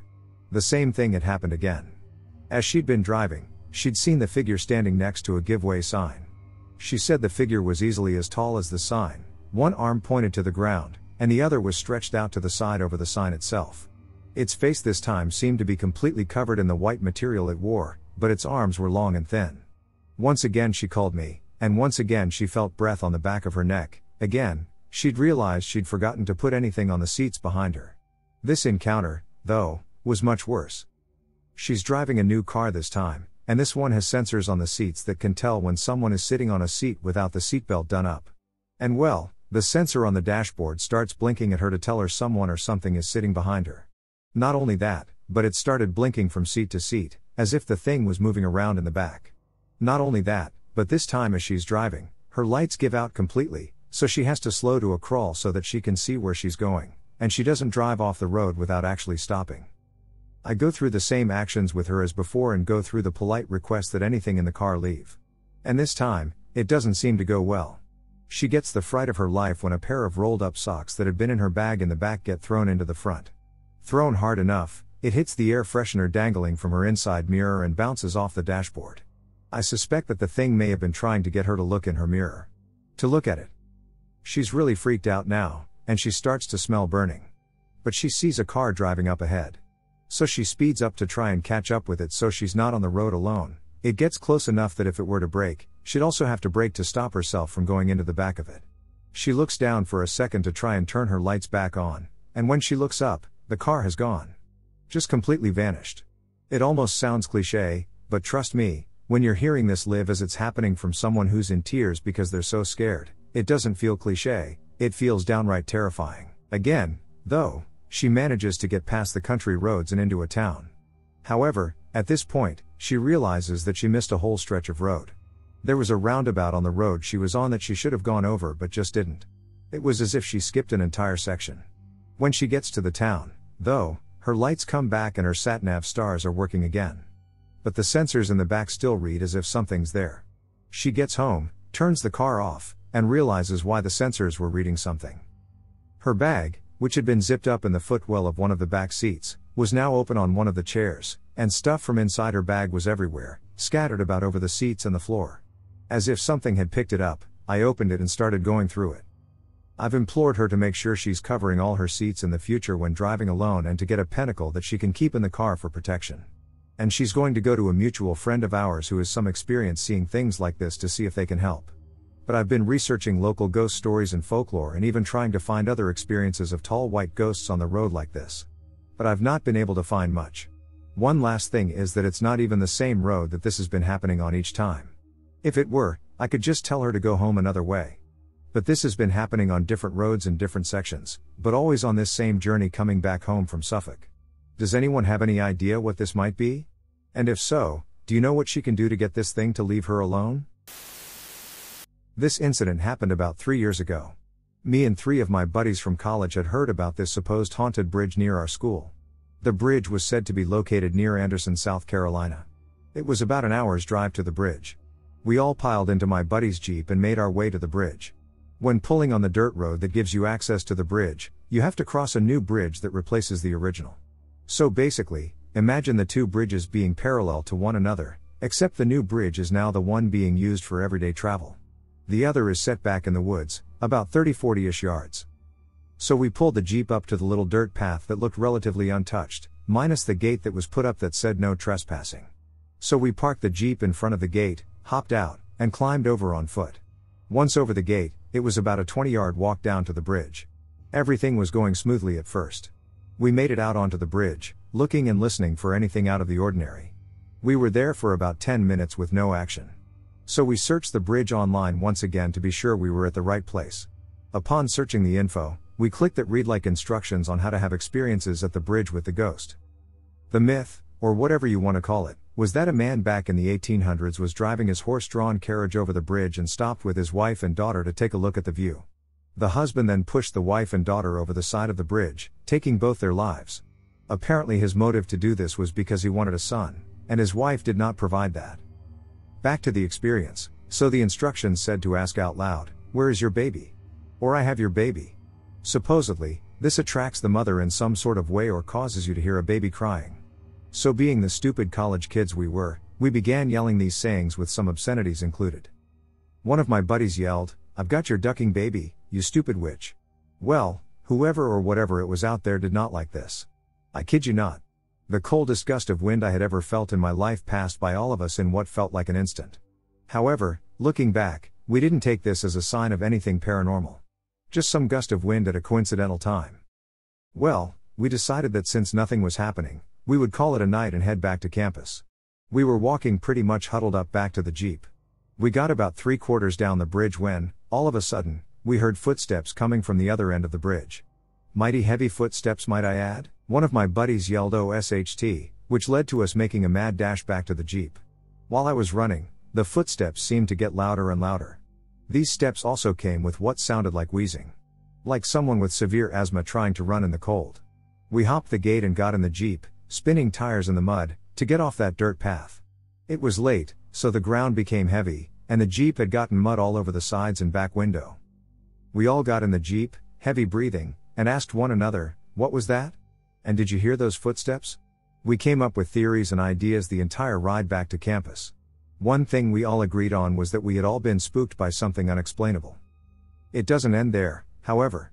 Once we reached campus, we got out of the Jeep and began to walk back to the dorms. But when I got out of the back seat on the passenger side, I decided to walk around the backside of the Jeep to see how dirty it had gotten. Well, to my surprise, a massive handprint was on the back of the Jeep's bumper, imprinted in the mud. Or maybe it was a handprint with long claws. I couldn't tell for the life of me. But I pointed it out to my buddies, and we all measured our hands to the size of the print, and no one came close to fitting it. I think you guys would have a lot of insight on something that happened to my friend when he was driving home around 4 a.m. My friend and I both live in Austin, and at the time he was driving from the campus area to South Austin. I believe my friend is a reliable source because he's not the type of guy who seeks out paranormal stuff or outright overreacts to experiences. So the story is that on his way home, my friend saw this car-like rover thing that was in the middle of the road. He described it as a tank with a missile-like structure that is upright, kind of like an IMB loaded onto a vehicle. At first, he thought it was like a sort of remote control car toy, but as he got closer, he realized this object was a lot bigger. As he was driving down the hill, he saw this object's missile-like head wobble back and forth to turn around and speed off in the same direction he was driving, almost like this object saw this car coming. As it was going down the hill, this object started to disappear out of my friend's view, and he could only see the tip of the missile structure. So my friend sped up, but by the time he reached the bottom of the hill, the object was nowhere to be seen. He tried to look for it but couldn't find any trace of it. I was driving alone on my way home. It was about 10 p.m., and I had just dropped my kids off with their dad for the weekend. He lives about 30 miles away from me. I had my radio on, just singing away. I love nighttime drives, they bring me peace. The road I was on is a road I take every single day of my life, literally. I am very familiar with this road. I know it like the back of my hand. The road is a back road that leads from the town my dad lives in straight to my town. I always choose to take this back road over the interstate because they've been doing road construction and the interstate is restricted to one lane, with the other lane being oncoming traffic.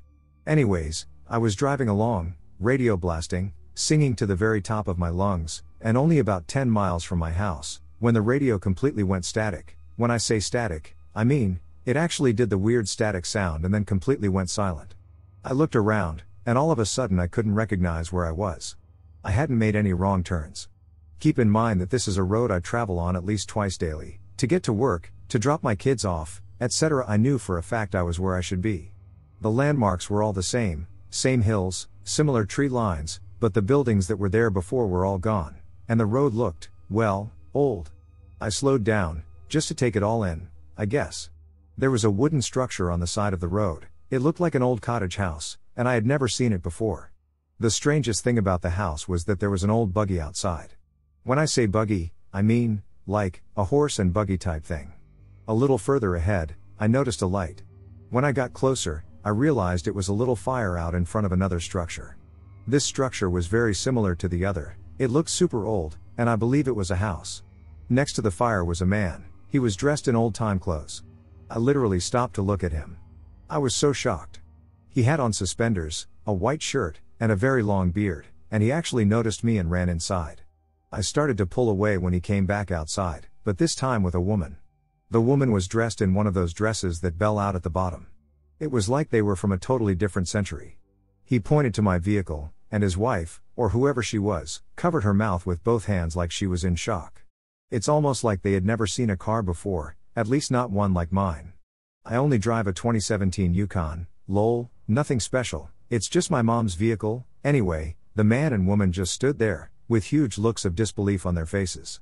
They kind of seemed scared, honestly. I pulled away, kept going, and noticed that nothing was the same as how I remembered it. Literally nothing. There were no street signs anymore. The side roads that were once there were completely gone, only to be replaced with fields, and I knew for a fact I wasn't going the wrong way. It's literally just a straight shot from my kid's father's house to mine. Once you get on that road, you don't even have to make any turns. It's literally impossible to get lost. There were wells on the sides of the road that I had never seen before, old structures that looked like 18th or 19th century houses. Sorry, I am not too familiar with centuries or anything, but these houses looked like they were straight off little houses on the prairie, everything did. There were horses tied up, fires going, people dressed in old-time clothing, and nobody had a vehicle. Everyone that saw me pass by looked absolutely petrified. Even the air felt different. Everything was different. I kept driving for about 3 or 4 more minutes, passing a few more structures, some that looked like little stores, and then all of a sudden, boom, my radio comes back on, the air feels normal again, and I look around and I'm right where I'm supposed to be. I'm driving on the road I knew I had been on the entire time, just a little further down, and everything looked normal again. Keep in mind that I did not make a single turn, not even one. This road is a straight shot, besides a few curves. The road didn't look old anymore, there were no more old houses or strangely dressed people. I was so confused that I actually pulled my truck over, did a quick U-turn, and went back, only to find absolutely nothing out of the ordinary there. Nothing. I know what I saw. It was not a daydream, I didn't fall asleep, none of that. I literally made eye contact with the one guy in the suspenders before he ran to grab his wife to show her my vehicle or whatever he was pointing out to her. I have lived here my entire life. 25 years. There are no Amish communities here. There are a few about 3 hours north of me, but none here, and I have taken this road 2 times a day for the last 10 years. I truly don't understand. Why wasn't it there when I immediately turned back around? I don't know what has happened to me. It's almost like I stumbled across an entirely different time. Or place? Maybe I slipped through some sort of portal? I do not know.